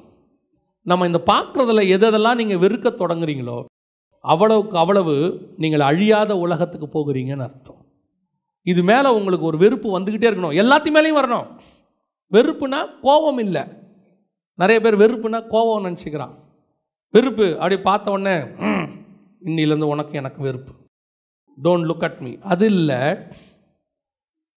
இது ஒரு காலத்தில் இது இல்லாமல் சிலர் சொல்லுவாங்க, எனக்கு இது இல்லாமல் முடியவே முடியாதுங்க, எழுந்திரிச்ச உடனே காஃபி குடிக்காமல் என்னால் இருக்கவே முடியாதுங்க, எனக்கு தலைவலி வந்துடும், அந்த நாளே எனக்கு டென்ஷனாக இருக்கும், அன்றைக்கி பார்க்குறவங்களெல்லாம் நான் திட்டுவேன். இவ்வளோத்துக்கும் எது காரணம்? ஒரு கப் காஃபி காரணம். வேணுங்கிற ஆசை வேற, அது இல்லாட்டி என்னால் முடியாதுன்னு ஒரு இடம் இருக்குல்ல, அதுதான் மிஸ்டேக். அதனால் எவ்வளோ பிரச்சனை வருதுங்கிறீங்க. உங்களுடைய குவாலிட்டியே கெட்டு போகுது. உங்களை பற்றின ஒரு இமேஜ் வெளியே தப்பாக விழுது. அவங்க ஒரு மாதிரி அரகண்டுங்க. ஒரு விஷயம் கிடைக்காட்டி அவ்வளோதான். காஃபி கிடைச்சா காஃபி, கிடைக்காட்டி டீ, ரெண்டுமே இல்லையா, விட்டு போயிட்டே இருக்கணும். நான் காஃபி தான் குடிப்பேன். அப்புறம் இல்லைன்னா அந்த இடம் எப்படி ஆகுதுன்னு மட்டும் நீங்கள் பாருங்கள். காஃபி இப்போ வரும் பாருங்கம்மா, வரும், அந்த இடத்துக்கு காஃபி வரும். அந்த ஊரே பயப்படும், அந்த ஏரியாவே பயப்படும், அந்த வீடே பயப்படும். ஐயோ, அவர் காலையில் வீட்டுக்காரர் காஃபி கொடுக்காட்டி வீடே 2 ஆக்கிடுவார். நான் சொல்கிறதெல்லாம் சிம்பிள், இதை விட பெரிய லெவல்லாம் இருக்குது. அப்படியே அவனுக்குன்னு ஒரு டிசைன் பண்ணி வச்சு, இதெல்லாம் என்ன அற்பம்? இருந்தாலும் ஸ்தோத்திரம், இல்லா விட்டாலும் ஸ்தோத்திரம், கிடைச்சாலும் ஸ்தோத்திரம், கிடைக்கா விட்டாலும் ஸ்தோத்திரம். நான் இந்த பூமிக்கு வந்தது, நான் காஃபி பிராண்டு பண்ண வரல, நான் இதுதான் டிசைன்னு காட்ட வரல. நான் இங்கே வந்தது எது என்னால் முடியாதோ அதை விடுவதற்கு நான் இங்கே வந்திருக்கிறேன். ஆண்டவர் எல்லாத்தையும் கேட்டது எதை கேட்டார் நல்லா கவனிச்சு பாருங்கள். ஆண்டவர் கேட்குறதெல்லாம் எதை கேட்பார்னு பாருங்கள்.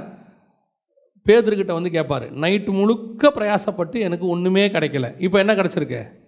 2 போட் நிறைய மீன் கிடச்சிருக்கு. இப்போ கர்த்தர் சொல்கிறாரு, அதை விட்டுரும்பார். அப்புறம் எதுக்கு ஆண்டவரை பிடிச்சோம்? நான் பண்ணு சும்மா தானே இருந்தேன், அப்போ அந்த போட்டில் காலியாக தானே இருந்துச்சு. நான் ஒரு மனநிலையில் நமக்கு இன்றைக்கி ஒன்றும் கிடைக்கலன்ற முடிவுக்கு நான் வந்துட்டேன். சும்மா இருந்தவனை கூப்பிட்டு உள்ள போட்டை தள்ளுன்னு சொல்லி, லெஃப்டில் வேணா ரைட்டில் போடுன்னு சொல்லி போட்டு எடுத்து 2 போட்டு நிறைய வந்து அப்படியே அமிழத்தக்கதாக வந்து, ஆஹா 2 போட்டையும் சேர்த்தோம்னா 50 லட்ச ரூபா தேரும்டா, லைஃப்பில் செட்டில் ஆகிடலாம், மனைவிக்கு வீடு கட்டிடலாம், மாமியாருக்கு ஒரு பட்டுப்புடவை வாங்கி கொடுத்துடலான்னு கனவோட கரைக்கு வரும்போது விட்டுட்டு வான்னு சொன்னால் எப்படி இருக்கும்? யோசிச்சு பாருங்கள். இதுக்கு எதுக்கு எனக்கு கொடுத்தீங்க? நீ அழியாத உலகத்துக்கு போகிற, மனுஷனை பிடிக்கிறவனா மாற்ற போகிறேன், அழியிற உலகத்தில் இருக்கிற இதை உன்னால் விட முடியுமா? ஏன்? இந்த மீன் அழியும், இந்த மீனால் நீ வாங்க போகிற சொத்தில் வரக்கூடிய வீடு அழியும், அந்த வீட்டில் இருக்கக்கூடிய பொருட்கள் அழியும். ஆனால் ஒன்றே ஒன்று அழியாது, அது உள்ளே இருக்கிற உன் ஆத்மா மட்டும் அழியாது. அதை வருமா, என் கூட வருமானு கேட்குறார். இன்றைக்கி நம்ம அதைத்தான் கேட்குறோம். எதை நீ ஃபோக்கஸ் பண்ணுறீங்க? அழிவுள்ளதுக்காக, இந்த பூமியில் அழிவுள்ளதுக்காக கர்த்தர் அதுக்கு தான் உங்களை வச்சுருக்கார். திருப்பியும் சொல்கிறேன், வேறு எதுக்கும் இல்லை. நீங்கள் பார்க்குற அத்தனையும் வெறுக்கணும், அத்தனையும் வெறுக்கணும். அதை வெறுத்தா மட்டும்தான் நீங்கள் அடுத்த லெவலுக்கே போக முடியும். நீ வெறுக்காத பட்சத்தில் நீ வேறு உலகத்துக்கு போக முடியாது. அதுக்கு தான் கர்த்தர் கேட்குறாரு. நகையோ பணமோ வீடோ எல்லாத்து மேலேயும் என்ன தெரியுமா வரணும்? இது ஒரு தேவை. இப்போ இது என்ன, ஒரு வாட்ச், இது எதுக்காக? டைம் பார்க்குறதுக்கு, அவ்வளோதான் இல்லையா? இந்த வாட்ச் இருக்குதே, இந்த ப்ளூ டயல் இருக்க, இது நான் செத்துக்கிற வரைக்கும் என் கூட வரும். நான் சாகும்போது என் கல்லறையில் இந்த பெட்டியில் இதையும் வச்சுடுங்க, வைக்காட்டி என்ன பண்ணுவியா? ஏந்திரிச்சு வந்து கேட்பீங்களா, ப்ளூ டயல் வாட்ச் எங்கே அப்படின்னு கேட்பீங்களா? சிலர் சொல்லுவாங்க பாருங்க, ஏன் அவர் உயிர் இன்னும் போகலை? ஏதோ ஒரு ஆசை நெஞ்சுக்குழியிலிருந்து சிக்கிக்கிட்டு இருக்கு. என்ன பண்ணோம்? அவர் ரொம்ப லேண்டு வச்சுருந்தாரு, அதனால் அவருக்கு உயிர் போக மனசில்லை. என்ன பண்ணலாம்? பாலில் கொஞ்சம் மண்ணை கரைச்சி ஊற்றுங்கம்மா இருக்குது ஊரில் கிராமங்களில். ஊற்றினோடனே அவர் என்ன பண்ணிடுவார்? செத்துருவார். உடனே சொல்லுவான், நான் சொல்லலை, அந்த ஆசை நெஞ்சில் என்ன பண்ணுது? சும்மா இருக்கிறவனுக்கு மண்ணை கரைச்சி ஊற்றினாலும் செத்துருவான். அவரே மூச்சு திணறிக்கிட்டு இருக்கிறாரு. அதில் வேறு அவன் எப்படி ஊற்றுவான் தெரியுங்களா? என்ன ஐடியாக்காரன் பாருங்க. பேரப்பிள்ளைங்க வரிசையாக வாங்கம்பான், மாறி மாறி மாறி மாறி ஊற்றினா என்ன, அவன் மூச்சு விடுறதுக்கே நேரம் இருக்காது. அவன் என்ன சொல்கிறான்னா, பேரப்பிள்ளைங்கள்லாம் வந்து பார்க்கல, பேரப்பிள்ளைங்க பால் ஊற்றினா தான் அவர் சாவார். அதுக்கு பேர் மெர்சி கில்லிங். அவன் எதுக்கு வச்சுருக்கான்? நெஞ்சுக்குழிக்குள்ளே ஒரு ஆசை இருக்குது, பேரப்பிள்ளைங்க மேலே ஆசை இருக்குது, மண்ணு மேலே ஆசை இருக்குது, தங்கத்து மேலே ஆசை இருக்குது. ஆண்டவர் சொல்கிறார், எல்லாத்தையும் விடு, எல்லாத்தையும் விடு. ஆபிரகாம்கிட்ட அழகாக கேட்பார் 22ஆம் அதிகாரத்தில், ஆதியாகமத்தில் 1:2, உன் பிள்ளையை கொடு அப்படி கேட்க மாட்டார். அவர் சொல்கிற வேர்டு எப்படி இருக்கும் தெரியுமா? உன் ஏக சுதனும் உன் நேச குமாரன். கேட்கும் போது எப்படி கேட்குறது பாருங்கள். கேட்கும் போது, ஏம்பா இந்த பையன் இருக்கிறானே அவனை தருவியான்னு கேட்டால் வேற. நீ ரொம்ப ஒருத்தனை நேசிக்கிறல்ல, ஆமாம். உனக்கு ஒரே ஒரு பையன் இருக்கான்ல, ஆமாம், அவனை தர. அந்த வேர்டே இவனுக்கு இருதயத்தை என்ன செய்யும்? அப்படியே ஒரு உருக்கத்தை வரும். கர்த்தர் ஏன் அவனை கேட்குறாரு? ஏன் அவனை கேட்குறாரு? கர்த்தர் அவனை சோதித்தார். என்ன சோதிச்சார்?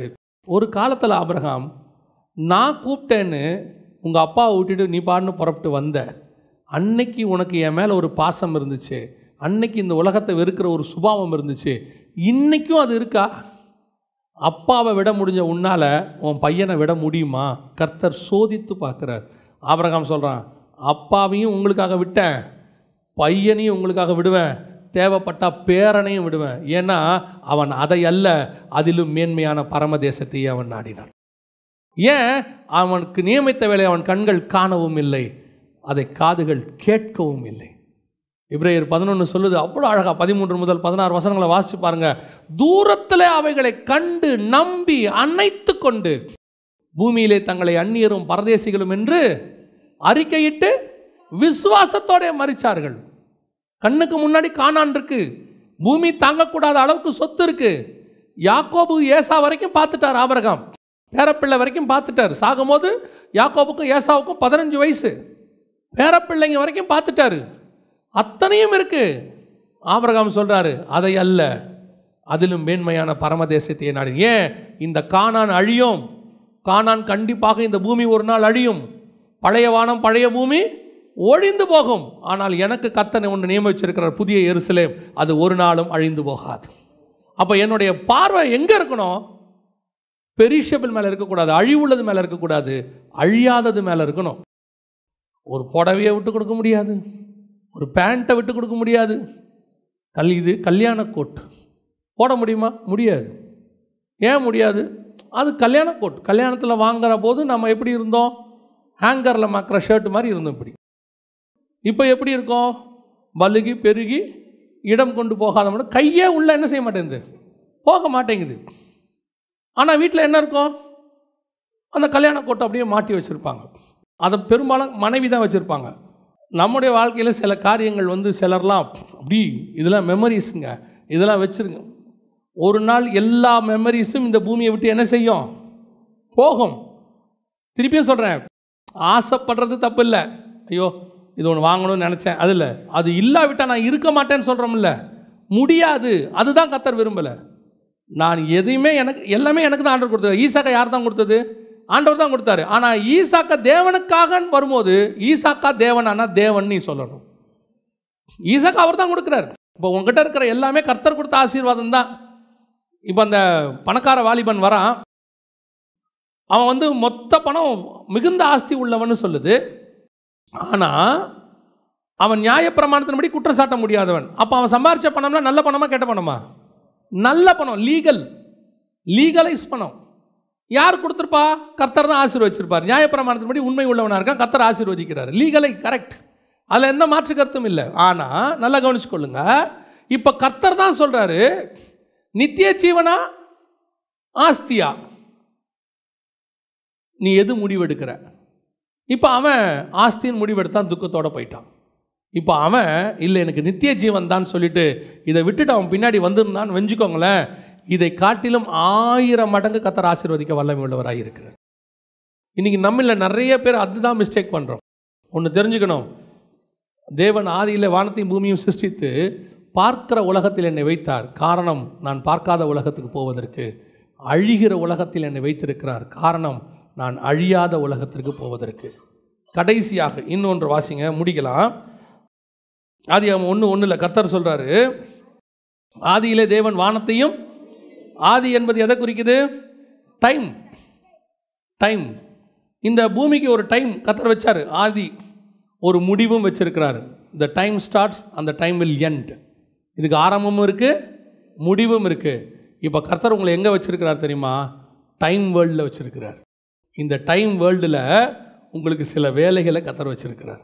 அந்த நேரத்துக்குள்ளே நீங்கள் என்ன செய்யணும்? அதை செஞ்சு முடித்தா தான் டைம்லெஸ் வேர்ல்டுக்கு நீங்கள் போக முடியும். இன்றைக்கி இந்த பூமியில் வந்தோம், சிலர்லாம் இருக்கிறாங்க, ஆண்டவர் ஏற்றுக்கொண்டாச்சு, கரெக்டாக கர்த்தர் சொல்கிற காலத்தில் நீங்கள் ரட்சிக்கப்பட்டீர்கள், அதில் எந்த மாற்று கருத்தும் இல்லை. ஆண்டவர் உங்களை தாயின் வயிற்றில் இருக்கும்போது என்ன பண்ணார்? முன்குறித்தார், தேர்ந்தெடுத்தார், உங்களை ஒரு காரியத்துக்கு கொண்டு வந்தார். ஆனால் ரட்சிக்கப்பட்டு சபைக்குள்ளே வந்த பிறகு உங்களுடைய வேலை என்ன? சபைக்கு வந்தவங்களுடைய வேலை என்ன? விசுவாசியோட வேலை என்ன? வந்தாச்சு, ரட்சிக்கப்பட்டாச்சு, ஞானஸ்நானம் எடுத்தாச்சு, அபிஷேகம் பெற்றாச்சு, அடுத்து சாவர வரைக்கும் நல்ல விசுவாசின்னு பேர் எடுக்கணும். ஆமேன். சொல்லி தான் பாருங்களேன். இதில் சிலருக்கு ஒரு பெருமை இருக்குது தெரியுமா? நான் வந்துங்க அந்த சர்ச்சில் 25 வருஷமாக மெம்பராக இருக்கேன். இருங்க, தப்பு கிடையாது. 25 வருஷமாக என்ன பண்ணிய? எதுக்கு கர்த்தர் உள்ளே கொண்டு வந்தார்? உனக்கு ஒரு காரியத்தை ஃபிக்ஸ் பண்ணி தான் கர்த்தர் கூட்டு வந்திருக்கிறாரு. ஒரு விசுவாசி சபைக்குள்ளே வரும்போது தான் விசுவாசி, அவன் அடுத்து சீஷனாகி மாறணும். சீஷனாக மாறுற விசுவாசி ஊழியக்காரனாகி வெளியே போகணும். அதுதான் ஒரு சபையினுடைய வேலை. நீங்கள் யாரும் எங்களுக்கு அடிமைகளாக கையகப்படுத்தப்படவில்லை. யாரும் எங்களுக்கு ஆண்டவர் என்ன செய்யலை? ஆத்தரைஸ்டு பண்ணி கொடுக்கல. உங்களை எதுக்கு கர்த்தர் கூட்டு வந்தால் தெரியுமா? ஒரு சர்டன் பீரியட் வரைக்கும் நீங்கள் இருப்பீங்க, கற்றுப்பீங்க, அடுத்து நீங்கள் போயிருங்க. எங்கன்னா எங்களுக்கு இந்த சேர் வேணும், அடுத்து ஆத்மா வெளியே வெயிட் பண்ணிகிட்டு இருக்குது, அது வந்து உட்காரணும். சிலர்லாம் சேரில் உட்காந்துச்சுன்னா 25 வருஷம் ஒரே சேர், அதில் ஒரு சந்தோஷம், எனக்குன்னு ஒரு இடம் இல்லைங்க. நீங்கள் அதுக்காகவே சபைக்கு வரல. நீங்கள் எந்த ஸ்கூல்லையே போய் சேர்த்து விட்டாலும் அந்த பையனை அந்த ஸ்கூலுக்கு நீங்கள் எழுதி கொடுக்கல. எவ்வளோ சீக்கிரம் அவன் முடிச்சுட்டு வெளியே வந்து அடுத்த லெவலுக்கு போகணும். அவனுக்கு ஒரு டெஸ்டினேஷன் இருக்குது, அதுக்கு தான் அவன் ஸ்கூலுக்கு வந்தான். அதே மாதிரி தான் நீங்கள் சர்ச்சுக்குள்ளே வந்திருக்கிறீங்க. உங்களுக்கு ஒரு டெஸ்டினேஷன் இருக்குது. கர்த்தர் ஏதோ ஒரு நோக்கத்துக்கு தான் உள்ளே கொண்டு வந்தார். அதுக்கு ஒரு டைம் இருக்குது. பைபிளில் டைம் இல்லாததே கிடையாது. இந்த உலகம் முழுக்க பிரசங்கியின் புஸ்தகம் 3:11 வாசிங்க. அதினதின் காலத்திலே நேர்த்தியாக செய்திருக்கிறார். எல்லாத்துக்கும் ஒரு அதில் அந்த அதிகாரம் முழுக்க வாசிச்சு பாருங்க. For each and everything God has a time. ஒவ்வொன்றுத்துக்கும் நேரம் இருக்கு. அந்த காலத்தில் அதை செய்து முடித்தால் மட்டுமே நீங்கள் அடுத்த டைம்லெஸ் வேர்ல்டுக்கு போக முடியும். பல நேரங்களில் சிலர் அதை செய்யறதில்லை. கர்த்தர் இழுத்து பிடிக்கிறாரு. ஓட வேண்டிய ஓட்டம். இப்போ பாருங்கள், நமக்கு தெரிஞ்ச விஷயந்தான். எலியா வந்து நேராக போய் எலிசாவையும் ஆசகேலையும் எகுவையும் என்ன பண்ணணும்? அபிஷேகம் பண்ணணும். எங்கே பண்ணணும்? தமஸ்குவின் வழியாக வனாந்தரத்துக்கு போய் அங்கே பண்ணணும் அவன். ஆனால் இவர் ஆப்போசிட் டைரக்ஷனில் என்ன பண்ணிட்டாரு? ஓடிட்டார். ஓரேபுக்கு ஓடிட்டார், எகிப்துக்கு ஓடிட்டார். இப்போ வேலை அங்கே இருக்குது, டெல்லியில் வேலை இருக்குது. இவர் கன்னியாகுமரிக்கு போயிட்டார், ஆப்போசிட் டைரக்ஷனுக்கு போயிட்டார். 40 நாள் இரவும் பகல் நடந்து, அந்த 40 நாள் இரவும் பகல் நடந்தால் தான் அவர் எலிசாவை போய் பார்க்க முடியும், எலிசாவை. இவர் ஆப்போசிட்டில் நடந்துட்டார். கர்த்தர் சொல்கிறாரு, நீ திருப்பி எங்கே போ? தமஸ்குவின் வழியாக வனாந்தரத்துக்கு போ. இப்போ என்ன பண்ண வேண்டி வரும் தெரியுமா? இரவும் பகலும் 80 நாள் நடக்கணும், ஓடணும். ஏன்? எனக்கு நியமித்த டைம் ஃபேக்டருக்குள்ளே நான் என் வேலையை செஞ்சு முடித்தாதான் நான் சுழல் காற்றில் ஏறி மேலே போக முடியும். இல்லைன்னா என்ன செய்ய முடியாது, போக முடியாது. ஒவ்வொருத்தரும் கர்த்தர் ஒரு டைம் வச்சுருக்கிறார். அந்தந்த டைமில் அதை செஞ்சு முடிக்கணும். ஒவ்வொன்றுத்துக்கும் இருக்குது. நோவா கிட்ட சொன்னார் 120 வருஷம் தானே. மோசே கிட்ட சொன்னார் 70 அல்லது பலத்தின் மிகுதினால் 80. ஒவ்வொன்றுத்துக்கும் ஒரு டைம் ஃபேக்டர் இருக்குது. நமக்கும் ஒரு காலத்தை வச்சுருக்கிறார் ஆண்டவர். அந்த காலத்தை இந்த வயசில் ரட்சிக்கப்படணும், இந்த வயசில் நீ ஊழியத்துக்கு வரணும், இந்த காரியத்தை உன்னை கொண்டு நான் செய்யணும், இத்தனை வயசில் முடிக்கணும், முடித்து இத்தனை வயசில் நீ என்னோடு கூட மேலே வந்துடணும். இதில் எது டிலே ஆனாலும் உங்கள் ஆவிக்குரிய வாழ்க்கை பாதிக்கப்பட்டு நிறைய பேர் ஒரு பரிசுத்தவானுடைய மரணத்தை பற்றி நான் கேள்விப்பட்டேன். அவ்வளோ சந்தோஷம். அவர் ஒரு வாரமாக என்ன பண்ணுறாரு, தன்னுடைய சபையில் இருக்கக்கூடியவங்களை ஒரு பேட்சாக கூப்பிடுறாரு. இன்றைக்கி திங்கக்கிழமை யூத்ஸ் எல்லாம் வாங்கன்றார்.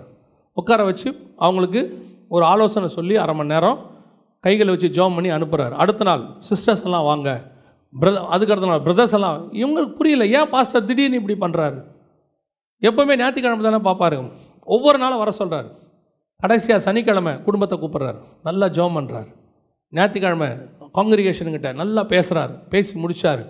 திங்கக்கிழமை காலையில் மனைவி வராங்க, வெளியே பார்த்தா நல்லா குளித்து ட்ரெஸ் பண்ணி ஒயிட் அண்ட் ஒயிட் போட்டு சேரில் வெளியே ஊஞ்சல் மாதிரி இருக்குது, அதில் கையை வச்சு படுத்துருக்கிறார். காலையில் 6:30 மணிக்கு மனைவி போய் என்னப்பான்றாங்க, மறிச்சிருக்கிறார். நைட்டு 11 மணிக்கு பேசிட்டு போய் படுத்துருக்கிறார். அவங்க சொல்கிறாங்க, ஒரு வாரத்துக்கு முன்னாடியே அவருக்கு மரணம் தெரிஞ்சிருச்சு, கர்த்தர்கிட்ட போகிறோன்னு தெரிஞ்சிருச்சு. தன் வேலைகளை முடிக்கிறார், வேகமாக முடிச்சுட்டு கர்த்தர்கிட்ட போகும்போது நான் பீஸ்ஃபுல்லாக போகிறேன். இதுதான் ஒரு பரிசுத்தவானுக்கு நியமிக்கப்பட்டது. அதினதின் காலத்தில் எல்லாத்தையும் என்ன செய்யணும், முடிக்கணும். எலியாவுக்கு ஒரு காலம் இருந்துச்சு, அதே காலம் தானியேலுக்கு இருந்துச்சு. ஒவ்வொருத்தருக்கும் சொல்கிறார் ஆண்டவர், முடிச்சுட்டு வாங்க, முடிச்சுட்டு வா, முடிச்சுட்டு கிளம்பு, நீ போகலாம், உன் காலம் முடிஞ்சிருச்சு. ஆண்டவர் சொல்கிறாரு, இன்றைக்கி நம்ம வேலை முதல்ல என்னன்னு தெரியுமா, அந்த வேலையை நமக்கு தெரியுமா, அந்த வேலையை முடிச்சிருக்கிறோமா.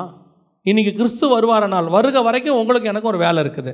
இங்கே யாருமே சும்மா கிடையாது. சர்ச்சுக்குள்ளே யாரையுமே ஆண்டவர் என்ன பண்ணல, சும்மா கொண்டே வரல. அப்படி கொண்டு வந்த ஆண்டவர் எதுக்காக கொண்டு வந்தார், கொண்டு வருவதுக்கு என்ன நோக்கம், முகாந்தரம் என்ன? அப்போ உங்களை கொண்டு ஏதோ பரலோகம் ஒரு மிக முக்கியமான வேலை செஞ்சுருக்குல்ல, அந்த வேலையை நான் செஞ்சு முடிக்கணுங்கிற எண்ணம் எனக்கு வரணும் இல்லை? இல்லையே, நான் இன்னும் அந்த தாட்டுக்குள்ளேயே இன்னும் நான் வராமல் இருக்கிறேனே. ஆனால் உங்களுக்கு ஒரு எண்ணம் இருக்குது. இந்த பூமியில் நீங்கள் ஒரு டைம் ஃபிக்ஸ் பண்ணி வச்சுருக்கீங்க, நம்ம எல்லோரும் ஒரு டைம் ஃபிக்ஸ் பண்ணியிருக்கோம். என்னது, 25 வயசானால் கண்டிப்பாக என்ன பண்ணிடணும், 25லேருந்து 30க்குள்ளே ஒரு கல்யாணம் பண்ணிடணும், 22க்குள்ளே படித்து முடிச்சிடணும், 22லேருந்து 28க்குள்ளே ஒரு வேலையை தேடிடணும், 30லேருந்து 55க்குள்ளே ஒரு வீடு கட்டிடணும், 58ல் ரிட்டையர் ஆகிடணும், அதுக்கப்புறம் பிள்ளைகளை கல்யாணம் பண்ணி பேர பிள்ளையை பார்த்துடணும், 70லேருந்து 80க்குள்ளே நல்லபடியாக தூக்கத்திலேயே உயிர் போயிடணும். நமக்கு ஒரு டைம் ஃபேக்டர் வச்சுருக்கோம்ல எல்லாத்துக்கும். அதே மாதிரி கர்த்தரும் ஒரு டைம் ஃபேக்டர் வச்சுருக்கிறாரு. பேதுருவின் புஸ்தகத்தில் சொல்கிறாரு, வாசிங்க, 1 பேதுரு 5:6 வாசிங்க பார்ப்போம். ஏற்ற காலத்திலே தேவன் உங்களை உயர்த்தும்படிக்கு அவருடைய பலத்த கைக்குள் அடங்கி இருங்கள் என்று வாசிக்கிறோம். பலத்த கருத்துக்கு காட் ஹேஸ் a டைம், ஒரு டைம் இருக்குது உங்களை உயர்த்துறதுக்கு. நீங்கள் ஒரு டைம் ஃபிக்ஸ் பண்ணிக்கிட்டீங்க, இத்தனை வயசில் இத்தனை இதில் எனக்கு இது இப்படி நடக்கணும். ஏன், எதனால அப்படி? பரலோகத்தினுடைய டைம் என்ன நம்ம சொல்கிறோம். புதிய ஏற்பாட்டில் ஒரு 60 வயசில் இல்லை ஒரு 55 வயசில் யாராவது இறந்துட்டாருன்னா நம்ம சொல்கிறோம், சின்ன வயசுலேயே செத்துட்டாருங்க, என்னன்னே தெரில. நல்ல மனுஷன்தான், சர்ச்சுக்கெலாம் வராரு, ஏன் 45லேயே செத்துட்டாருன்னு தெரில. பைபிளில் புதிய ஏற்பாட்டில் பாதி பேர் 33-40லேயே செத்துட்டாங்க. இயேசு கிறிஸ்து எத்தனை வயசில்? 33. ஸ்தேவானுக்கு வாலிப பிராயம். எல்லாரையும் எடுங்க, பைபிள் எடுங்க, யாக்கோப் எடுங்க, எல்லாம் யங் ஏஜ்லேயே. அப்போ இவங்கெல்லாம் அல்பாயுசில் செத்துட்டாங்கன்னு அர்த்தமா? இல்லை, இவங்களுக்கு ஒரு டைமை எது ஃபிக்ஸ் பண்ணுது? பரலோகம் ஃபிக்ஸ் பண்ணுது. அந்த டைமுக்குள்ளே அந்த வேலையை முடித்த உடனே பரலோகம் என்ன பண்ணிடுது? கூட்டிகிட்டு போயிடுது. இப்போ இயேசு கிறிஸ்துக்கு வாசிங்க, யோவான் எழுதிய சுவிசேஷம் 17ஆம் அதிகாரம் 4வது வசனம் வாசிங்க. நான் செய்யும்படி நீர் எனக்கு நியமித்த கிரியைன்றது தமிழில் கிரியை அப்படின்னா நமக்கு வேற மாதிரி இருக்குது, இங்கிலீஷில் ஒர்க்குன்னு இருக்குது. நீர் எனக்கு செய்த வேலையை நான் செய்து முடித்தேன். I finished my work. 33 வருஷத்துக்குள்ள 3 வருஷத்தில் எனக்கு என்ன வேலை வச்சிங்களோ அதை நான் என்ன பண்ணிட்டேன், செஞ்சு முடிச்சிட்டேன். கான்ஃபிடென்ட். இயேசு பேசுனது தச்சு வேலையை பற்றி இல்லை. இயேசு பேசுனது குடும்ப பாரத்தை பற்றி இல்லை. அப்பா செத்துட்டாரு, நான் தான் மூத்த பையன், பின்னாடி தம்பிங்கெல்லாம் இருக்காங்க, இவங்களுக்கெல்லாம் பொறுப்பு எனக்கு இருக்குது, எல்லாருக்கும் கல்யாணம் பண்ணி வைக்கிற பொறுப்பு, அதை பற்றி பேசலை. இயேசு சொல்கிறாரு, நீர் எனக்கு நியமித்தவைகளை, ஸ்பிரிச்சுவல் ஒர்க், ஹெவன் எனக்கு ஒன்று வச்சுச்சு, அந்த வேலையை நான் செய்து முடிச்சிட்டேன். இந்த கான்ஃபிடென்ட் நமக்கு இருக்கா? வரும்போது, கிறிஸ்து வரும்போது நம்ம சொல்ல முடியுமா, எனக்கு கொடுக்கப்பட்ட வேலையை நான் முடிச்சிட்டேன்? பவுல் சொல்கிறாரு, நல்ல போராட்டத்தை போராடினேன், ஓட்டத்தை முடித்தேன், ஐ ஃபினிஷ் மை ஒர்க். இந்த கான்ஃபிடென்ட் வேணும் ஸ்பிரிச்சுவாலிட்டியில். உலகத்தில் முடிச்சுட்டு போகும்போது உங்களுக்கு ஒரு திருப்தி இருக்குது. என்ன திருப்தி? பசங்களுக்கு ஏதோ செஞ்சு வச்சுட்டோங்க, எல்லா பசங்களையும் செட்டில் பண்ணி வச்சுட்டோம், படிப்பு கொடுத்துட்டோம், ஒரு வேலை வாங்கி கொடுத்துட்டோம், ஆளுக்கு கொஞ்சம் ஒரு வீடு கொடுத்துட்டோம், இது நம்ம சக்திக்கு மிஞ்சி பண்ணிட்டோம், ஈஸி சேரில் நிம்மதியாக போவோம். இந்த உலக பிரகாரமான திருப்தி உங்கள் ஸ்பிரிச்சுவல் லைஃப்பில் இருக்கா? கிறிஸ்துவுக்கு முன்னாடி நிற்கும் போது நீங்கள் சொல்ல முடியுமா? சிலுவையில் இயேசு ஒரு வார்த்தை சொல்கிறார் பாருங்க, வாசிங்க 19ஆம் அதிகாரம் 28ஆம் வசனம். எல்லாம் முடிந்தது என்று இயேசு அறிந்து, எவ்வளோ பர்ஃபெக்ட் ஃபினிஷ் பாருங்க. எல்லாம் முடிந்தது என்று இயேசு அறிந்து, he comes to know he finished, everything is over. அப்போ நான் எப்படி இருக்கிறேன்? சிலருக்கெல்லாம் இன்னும் அந்த ஒர்க்கு ஸ்டார்ட்டே ஆகலை, கேட்கவே இல்லை, இன்னும் இந்த உலக வேலையே பிடிச்சி இழுத்துக்கிட்டு இருக்கு, இதில் தான் கான்சன்ட்ரேட் பண்ணிட்டு இருக்கிறாங்க. பையன் என்ன பண்ணுறாரு? படிக்கிறாரு. இன்னுமா படிக்கிறாரு? அவன் படிக்கிறான், படிச்சுட்டு போகிறான், அது அவன் இஷ்டம். கர்த்தர் அவனுக்கு நியமிச்சது. நான் என்னுடைய மைண்ட் செட் எப்பவுமே ஒன்று தான், நீ இன்ன படி, நீ இதை இப்போ செய்ய, எதையும் சொல்ல மாட்டேன். அந்த ஆண்டவரை பிடிச்சிக்க, ஏன் அவர் உனக்கு சொல்லுவார், அதை நீ செஞ்சிரு. நம்ம சொன்னோம்னா அது முடியாதுங்க, அவர் சொன்னார்னா முடியாதுன்னா உதவிடும் இல்லையா? நான் எப்பவும் சொல்லிடுவேன், நீ ஆண்டவரை பார்த்துக்குங்க, அவர் என்ன சொல்கிறாரோ. நான் படிப்புலேயே அப்படி தான் சொல்லியிருக்கேன். நான் என் பிள்ளைங்க இங்கே தான் இருக்காங்க, நீங்கள் வேணால் கேட்டுக்கலாம். நான் படிப்புலேயே சொல்லியிருக்கேன், இது படின்னு என் பிள்ளைங்களை நான் சொன்னதே கிடையாது. ஐடிக்கு ஃப்யூச்சர் இருக்குது, எம்டிக்கு பேக் ஃப்யூச்சர் இருக்குது, நீங்கள் இதை படிச்சிங்கன்னா நல்லா இருப்பீங்க நான் சொல்லவே மாட்டேன். ஏன்னா நான் இந்த 40 வயசு 48 வயசு ஆயிடுச்சு, நான் படிக்கிற காலத்துலேருந்து பார்க்குறேன், எதெல்லாம் நல்லா இருக்குன்னு சொன்னானோ எல்லாம் நாசமாக போச்சு, எதெல்லாம் உச்சத்தில் இருக்குன்னானே டவுன் ஆகி போச்சு. அதில் ஒரு பெரிய கிஃப்ட்டு கொரோனா, எல்லா பையிலையும் வீட்டில் உட்கார வச்சிருச்சு. என்ன பண்ணுவிய இல்லை? நான் சொல்லுவேன், எந்த வேலையும் எதுவும் நிரந்தரமானதே கிடையாது, ஃப்யூச்சர் பேஸ் கிடையாது, கடைசி வரைக்கும் காப்பாற்றுன்னு ஒன்று கிடையாது. கர்த்தர் ஒருத்தர் தான் கடைசி வரைக்கும் காப்பாற்றுவார். அப்போ நம்ம வேலை என்ன? டைம் ஃபிக்ஸ் பண்ணி இதுக்குள்ளே முடிச்சிடணும், இந்தந்த காலத்துக்குள்ளே அதை செஞ்சிடணும், செட்டில் ஆயிடணும், கிடையவே கிடையாது. பரலோகம் ஒரு டைம் ஃபிக்ஸ் பண்ணி வச்சுருக்கு, அதுக்குள்ளே நீங்கள் செஞ்சு முடிச்சிங்கன்னா ப்ரொமோஷன் ஹெவனுக்கு நீட்டாக கூட்டு போய் உட்கார வச்சுருவார். ஆனால் போகும்போது நமக்கு ஒரு கான்ஃபிடென்ட் இருக்கணும், கர்த்தர் எனக்கு சொன்னவைகளை நான் செய்து முடித்தேன். என்ன வேலைக்கு என்னை கர்த்தர் பூமிக்கு கொண்டு வந்தாரோ அந்த வேலையை நான் முடிச்சிட்டேன். இனி எனக்கு இந்த பூமியில் இடம் இல்லை, தேவையும் இல்லை. இந்த ஒரு எக்ஸ்பெக்டேஷன் வந்துடணும். பவுல் அதான் சொல்கிறாரு, நான் தேகத்தை விட்டு போக பிரியப்படுகிறேன், ஆசைப்படுகிறேன், ஆனால் நான் இருப்பது உங்களுக்கு பிரயோஜனமாக இருக்கும், அதனால் இருக்க அந்த கான்ஃபிடென்ட், அந்த ஒரு விருப்பம். என் வேலைக்கு நான் வந்தேன். அமெரிக்காவுக்கு வேலைக்கு போகிறவங்களுக்கும் சவுதி அரேபியாவுக்கு வேலைக்கு போகிறவங்களுக்கும் ஒரு வித்தியாசம் இருக்குது. அமெரிக்காவுக்கு வேலைக்கு போகிறவங்க திரும்பி வரமாட்டாங்க, திரும்பி என்ன செய்ய மாட்டாங்க, வரவே மாட்டாங்க. அவங்க அங்கேயே க்ரீன் கார்டு வாங்கி செட்டில் ஆகின்னு தான் நினைப்பாங்க. ஆனால் சவுதிக்கு வேலைக்கு போகிறவங்க இருக்காங்கல்ல, 20 வருஷம் வேலை செஞ்சாலும் அவங்களுக்கு ஒரு எண்ணம் இருக்கும், திருப்பி எங்கே வந்துடணும், இங்கே வந்துடணும், இந்தியாவுக்கு. ஏன்னா சவுதி சம்பாதிக்க தான் நல்ல இடம், வாழ்கிறதுக்கான இடம் இல்லை. அது பேரிச்சம்பழம் பழுக்கிற இடம். நம்மால் போய் அங்கே பழுத்துக்கிட்டு இருக்கிறான். சூடு அப்படி 50 டிகிரியில் இருக்கும். அது பேரிச்சம்பழம் பழுக்கிறதுக்காக அந்த இடத்த ஆண்டவர் வச்சார். இவன் மரத்துக்கு பக்கத்தில் போய் உட்காந்துட்டு இவனும் பழுக்கிறான். ஆனால் எவ்வளோ சம்பாதிச்சாலும் இவன் தாட்டு எப்படி இருக்கும் தெரியுமா? ஒரு நாள் இல்லை ஒரு நாள் எங்கே வந்துடுவேன், இந்தியாவுக்கு வந்துடுவேன். அந்த எண்ணம் தான் நமக்கு இருக்கணும். இது பேரிச்சம் பழுக்கிற இடம். ஒரு நாள் பூமியை கர்த்தர் சூடாக்கி எரித்து முடித்து க்ளோஸ் பண்ணி போடுவார். அதுக்கு முன்பாக என் வேலையை முடிச்சுட்டு நான் என் சொந்த ஊர் ஒன்று இருக்கு, என்னை கர்த்தர் அனுப்பின இடம் ஒன்று இருக்குது, நான் அங்கேயே போய்விடுவேன். அதுக்குள்ளே எனக்கு நியமித்த 70 80 எனக்கு தெரியாது, 50 40 தெரியாது.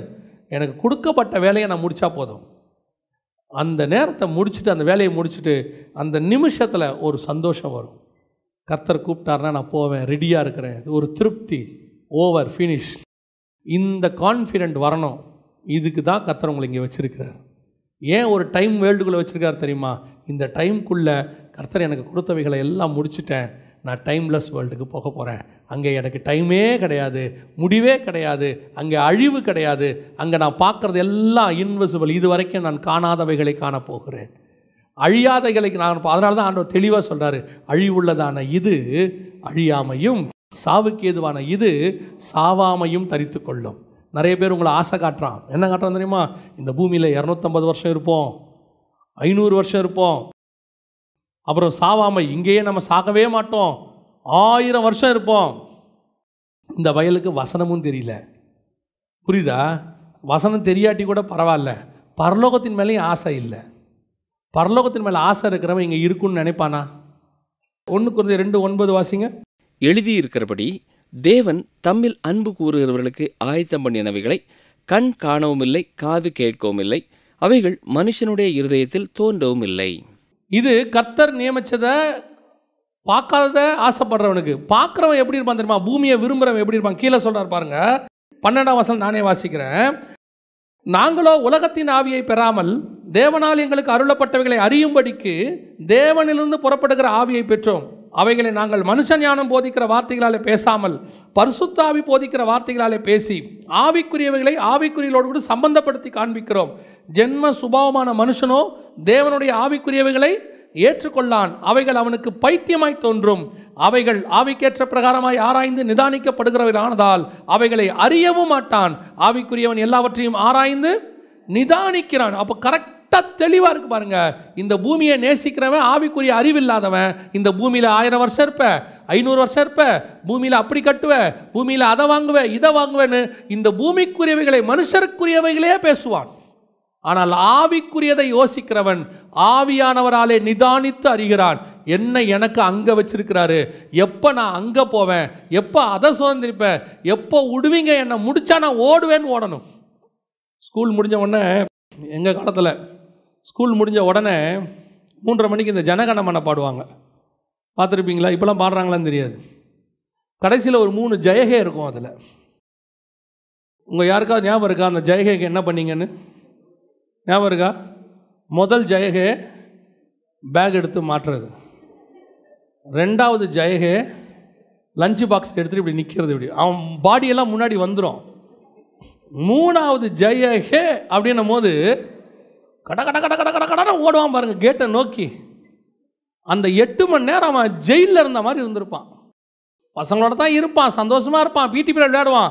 ஆனால் அந்த வீட்டுக்கு போகிறோங்கிற போது அவனுக்கு என்ன வருது? அவன் 3 ஜெயகைக்குள்ளே ப்ரிப்பேரே ஆகிடுவான். அப்படி ஏன்ச்சு நின்று பேகை மாட்டி 3வது ஜெயகை முடியும் போது தான் வெளியே தான் இருப்பான். நமக்கு 3 சவுண்டு தான். கர்த்தர் தாமே ஆரவாரத்தோடு வெற்றி பேகம் மாற்றம், பிரதான தூதனுடைய சத்தத்தோடு லஞ்ச் பாக்ஸை எடுத்தோம். தேவ எக்காலம் ஊதும் போது உள்ரா ஜூட்டு பரலோகத்துக்கு ஓடி போயிட்டே இருக்கணும். விட்டா போதும், திரும்பி யாரையும் பார்க்கப்படாது. என்னங்கன்ற சவுண்டுக்கு மட்டும் நீங்கள் திரும்பவே கூடாது. பரலோகத்துக்குள்ளே போய் நேராக திரும்பி சிங்காசனத்தில் போய் சான்ஸு கிடச்சா சிங்காசனத்தோட காலை பிடிச்சிக்கிட்டு வேணால் திரும்பி பார்க்கலாம், யாரோ கூப்பிட்டாங்களே என்ன அப்படின்னு. அந்த வாஞ்சை இருக்கும். ஓடணும் பரலோகத்துக்கு. எப்போ வருவீங்க ஆண்டவரை, எப்போ என்னை கூட்டிகிட்டு போவீங்க? அதுக்குள்ளே நீங்கள் கொடுத்த வேலையை நான் முடிச்சுட்டு ஒரு நியமிக்கப்பட்ட ஓட்டத்தை ஓடி முடித்து என் கண்கள் காணாததும் என் காதுகள் கேட்காததுமான அந்த கனவானின் தேசத்துக்கு நான் நுழைய வேண்டும். அல்லேலூயா. இதுக்கு தான் கர்த்தர் உங்களை என்னை இந்த பூமிக்குள்ளே வச்சிருக்கிறார், வேறு எதுக்காகவும் கிடையாது. அந்த காலகட்டத்துக்குள்ளே எனக்கு கொடுக்கப்பட்ட வேலையை நான் செஞ்சுட்டு என்ன செய்யணும்? ஆனால் பூமிக்குரியவர்கள் உங்களுக்கு போதிக்கிறார்கள், பூமியில் இருக்கணும், இப்படி இருக்கணும், இங்கே செய்யணும். எவ்வளோ பெரிய அலெக்சாண்டர், உலகத்தை 70% ஜெயித்தவன், இன்றைக்கி அவன் சந்ததியும் இல்லை, அவங்ககிட்ட லேண்டும் இல்லை. நான் கட்டிய மகா பாபிலோன், பாபிலோனும் இல்லை, கட்டினவனும் இல்லை. எப்பேற்பட்ட ராஜாக்கள்லாம் காணாமல் போயிட்டாங்க. எப்பேற்பட்டதான சரித்திர ரெக்கார்டு பண்ணவெல்லாம் காணாமல் போயிட்டாங்க. நமக்கு நியமித்தது மட்டும்தான் நித்தியமாக இருக்கும். ஏன்னா காண்கிற அனைத்தும் அனித்தியம். நாம் ஜெபம் பண்ண போகிறோம் தேவ சமூகத்தில். எழுந்திருப்போமா? நன்றி ஆவியானவரே, கொடான கொடி ஸ்தோத்திரம். ஆண்டவர் உங்களுக்கும் எனக்கும் மகத்துவமானதை வச்சிருக்கிறார். அதுவும் புதிய ஏற்பாட்டு சபைக்கு கர்த்தர் கொடுத்திருக்கிற ஆசீர்வாதம் மகத்துவமானது. பழைய ஏற்பாட்டு பரிசுத்தவான்கள் கூட நம்ம இல்லாமல் பூர்ணராகாதபடிக்கு அவங்கள வெயிட் பண்ணிட்டு இருக்கிறாங்களாம். கிறிஸ்துவுக்குள் மரித்தவர்கள் கூட இன்னும் வெயிட் பண்ணிகிட்டே இருக்கிறாங்க. ஏன் தெரியுமா? நீங்களும் நானும் பரலோகத்தில் நுழைகிற அந்த நிமிஷம்தான் பரலோகம் களி கூறுகிற நிமிஷம். கிறிஸ்துவுக்குள் மரித்தவர்கள் எழுந்திருக்கிற நிமிஷம். பழைய ஏற்பாட்டு பரிசுத்தவான்கள் எல்லாம் தங்களை ஆயத்தப்படுத்தி இதோ வந்துட்டாங்க. எஜமானுடைய சந்தோஷத்துக்குள் பிரவேசிக்கிறவங்க வந்துட்டாங்க. கர்த்தருக்கு பக்கத்தில் உட்கார்றவங்க வந்துட்டாங்க. சிங்காசனத்துக்கு பக்கத்தில் நிற்கிற அந்த கூட்டம் வந்துருச்சுன்னு சொல்லி வானம் பூமி அத்தனை பேரும் களி கூர்ந்து பார்க்குற கூட்டம் தான் நீங்களும் நானும். கர்த்தர் 2000 வருஷமா உங்க மேலே என் மேலே கண்ணோக்கமாக இருக்கிறார். பிதா அவருடைய வலது பார்சத்தில் குமாரனை உட்கார வச்சிருக்காரு. எதுக்கு தெரியுமா? நீ நானும் உள்ளே நுழையும் போது இயேசுவே ஆரவார சத்தம் இடுகிறார்னு பைபிள் சொல்லுது. யோசிச்சு பாருங்க, கர்த்தர் நமக்கு நியமிச்சது எப்படி இருக்கும் பாருங்க. அங்கே பசி அடைவதும் இல்லை, அங்கே தாகம் அடைவதும் இல்லை. ஆட்டுக்குட்டியானவர் தாமே உன்னை நித்திய ஜீவ தண்ணீர் அட்டைக்கு நடத்துவார். ஓ, உன்னையும் என்னையும் பார்த்து பரலோகமே ஆச்சரியப்படுது. தூதன் கேட்கிறான், இவர்கள் யார், எங்கிருந்து வந்தார்கள்? தீர்க்கதரிசி சொல்றான், எனக்கு தெரியவே இல்லைங்க இந்த குரூப் யாருங்க, இவங்க எங்கிருந்து வந்தாங்க? நம்மளை பார்த்து இந்த இடத்துல தூதன் அத்தனை பேருக்கு முன்னாடி சாட்சி கொடுக்கிறான். இவர்கள் மிகுந்த உபத்திரவத்திலிருந்து வந்தவர்கள், ஆட்டுக்குட்டியானுடைய இரத்தத்தில் தங்கள் வஸ்திரங்களை தோய்த்து வெளுத்தவர்கள். ஆட்டுக்குட்டியானவர் தாமே இவர்களை நடத்துவார். இவர்கள் பசி அடைவதும் இல்லை, இவர்கள் தாகம் அடைவதும் இல்லை. எவ்வளோ பெரிய கூட்டம், எவ்வளோ பெரிய ஆசீர்வாதம். யார் யாரோ ஆசைப்பட்டாங்க.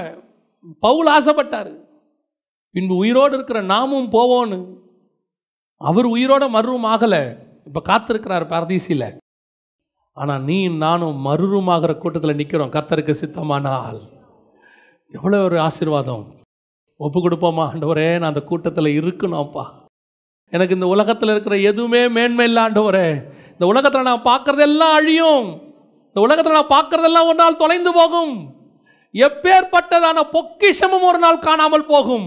ஏன் இந்த பூமியே அழிந்து போகும்.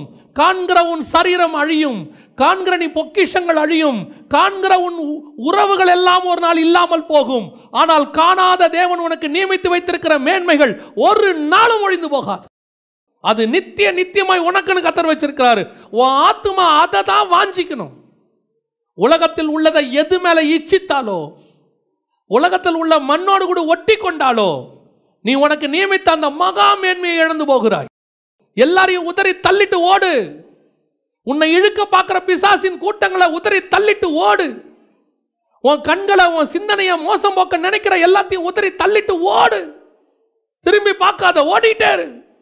உனக்கு கர்த்தர் வச்ச ஓட்டத்தில் எதை பத்தி யோசிக்காது. அதனால தான் அவன் சொல்றான், நான் ஓடிக்கொண்டே இருப்பேன். விசுவாசத்தை துவக்கினவர் முடிக்கவும் வல்லமை உள்ளவராய் இருக்கிறார். ஒப்பு கொடுத்து ஓடுவோமா? ஆண்டவர்கிட்ட சொல்லுங்க, என்னை இதெல்லாம் தடுக்க பார்க்குது, இதெல்லாம் எனக்கு விரோதமாக எழும்புது, இதெல்லாம் எனக்கு கீழே தள்ள பார்க்குது. பிசாசு இந்த விதமான கண்ணிகளை கொண்டு வந்து எனக்கு முன்பாக வச்சிருக்கிறான். என்னை விழ பண்ண பார்க்குற எத்தனையோ போராட்டங்களை பிசாசு உருவாக்கி வச்சிருக்கிறான். அது மாம்சத்தின் கிரியைகளோ, கண்களின் இச்சையோ, ஜீவனத்தின் பெருமையோ, மாம்சத்தின் இச்சையோ, கோபமோ, மூர்க்கமோ, எது வேணாலும், எதுவும் எனக்கு பாத்திரம் அல்ல. என் ஓட்டம் கர்த்தரை நோக்கி இருக்கிறது. ஒப்பு கொடுப்போமா தேவ சமூகத்தில்?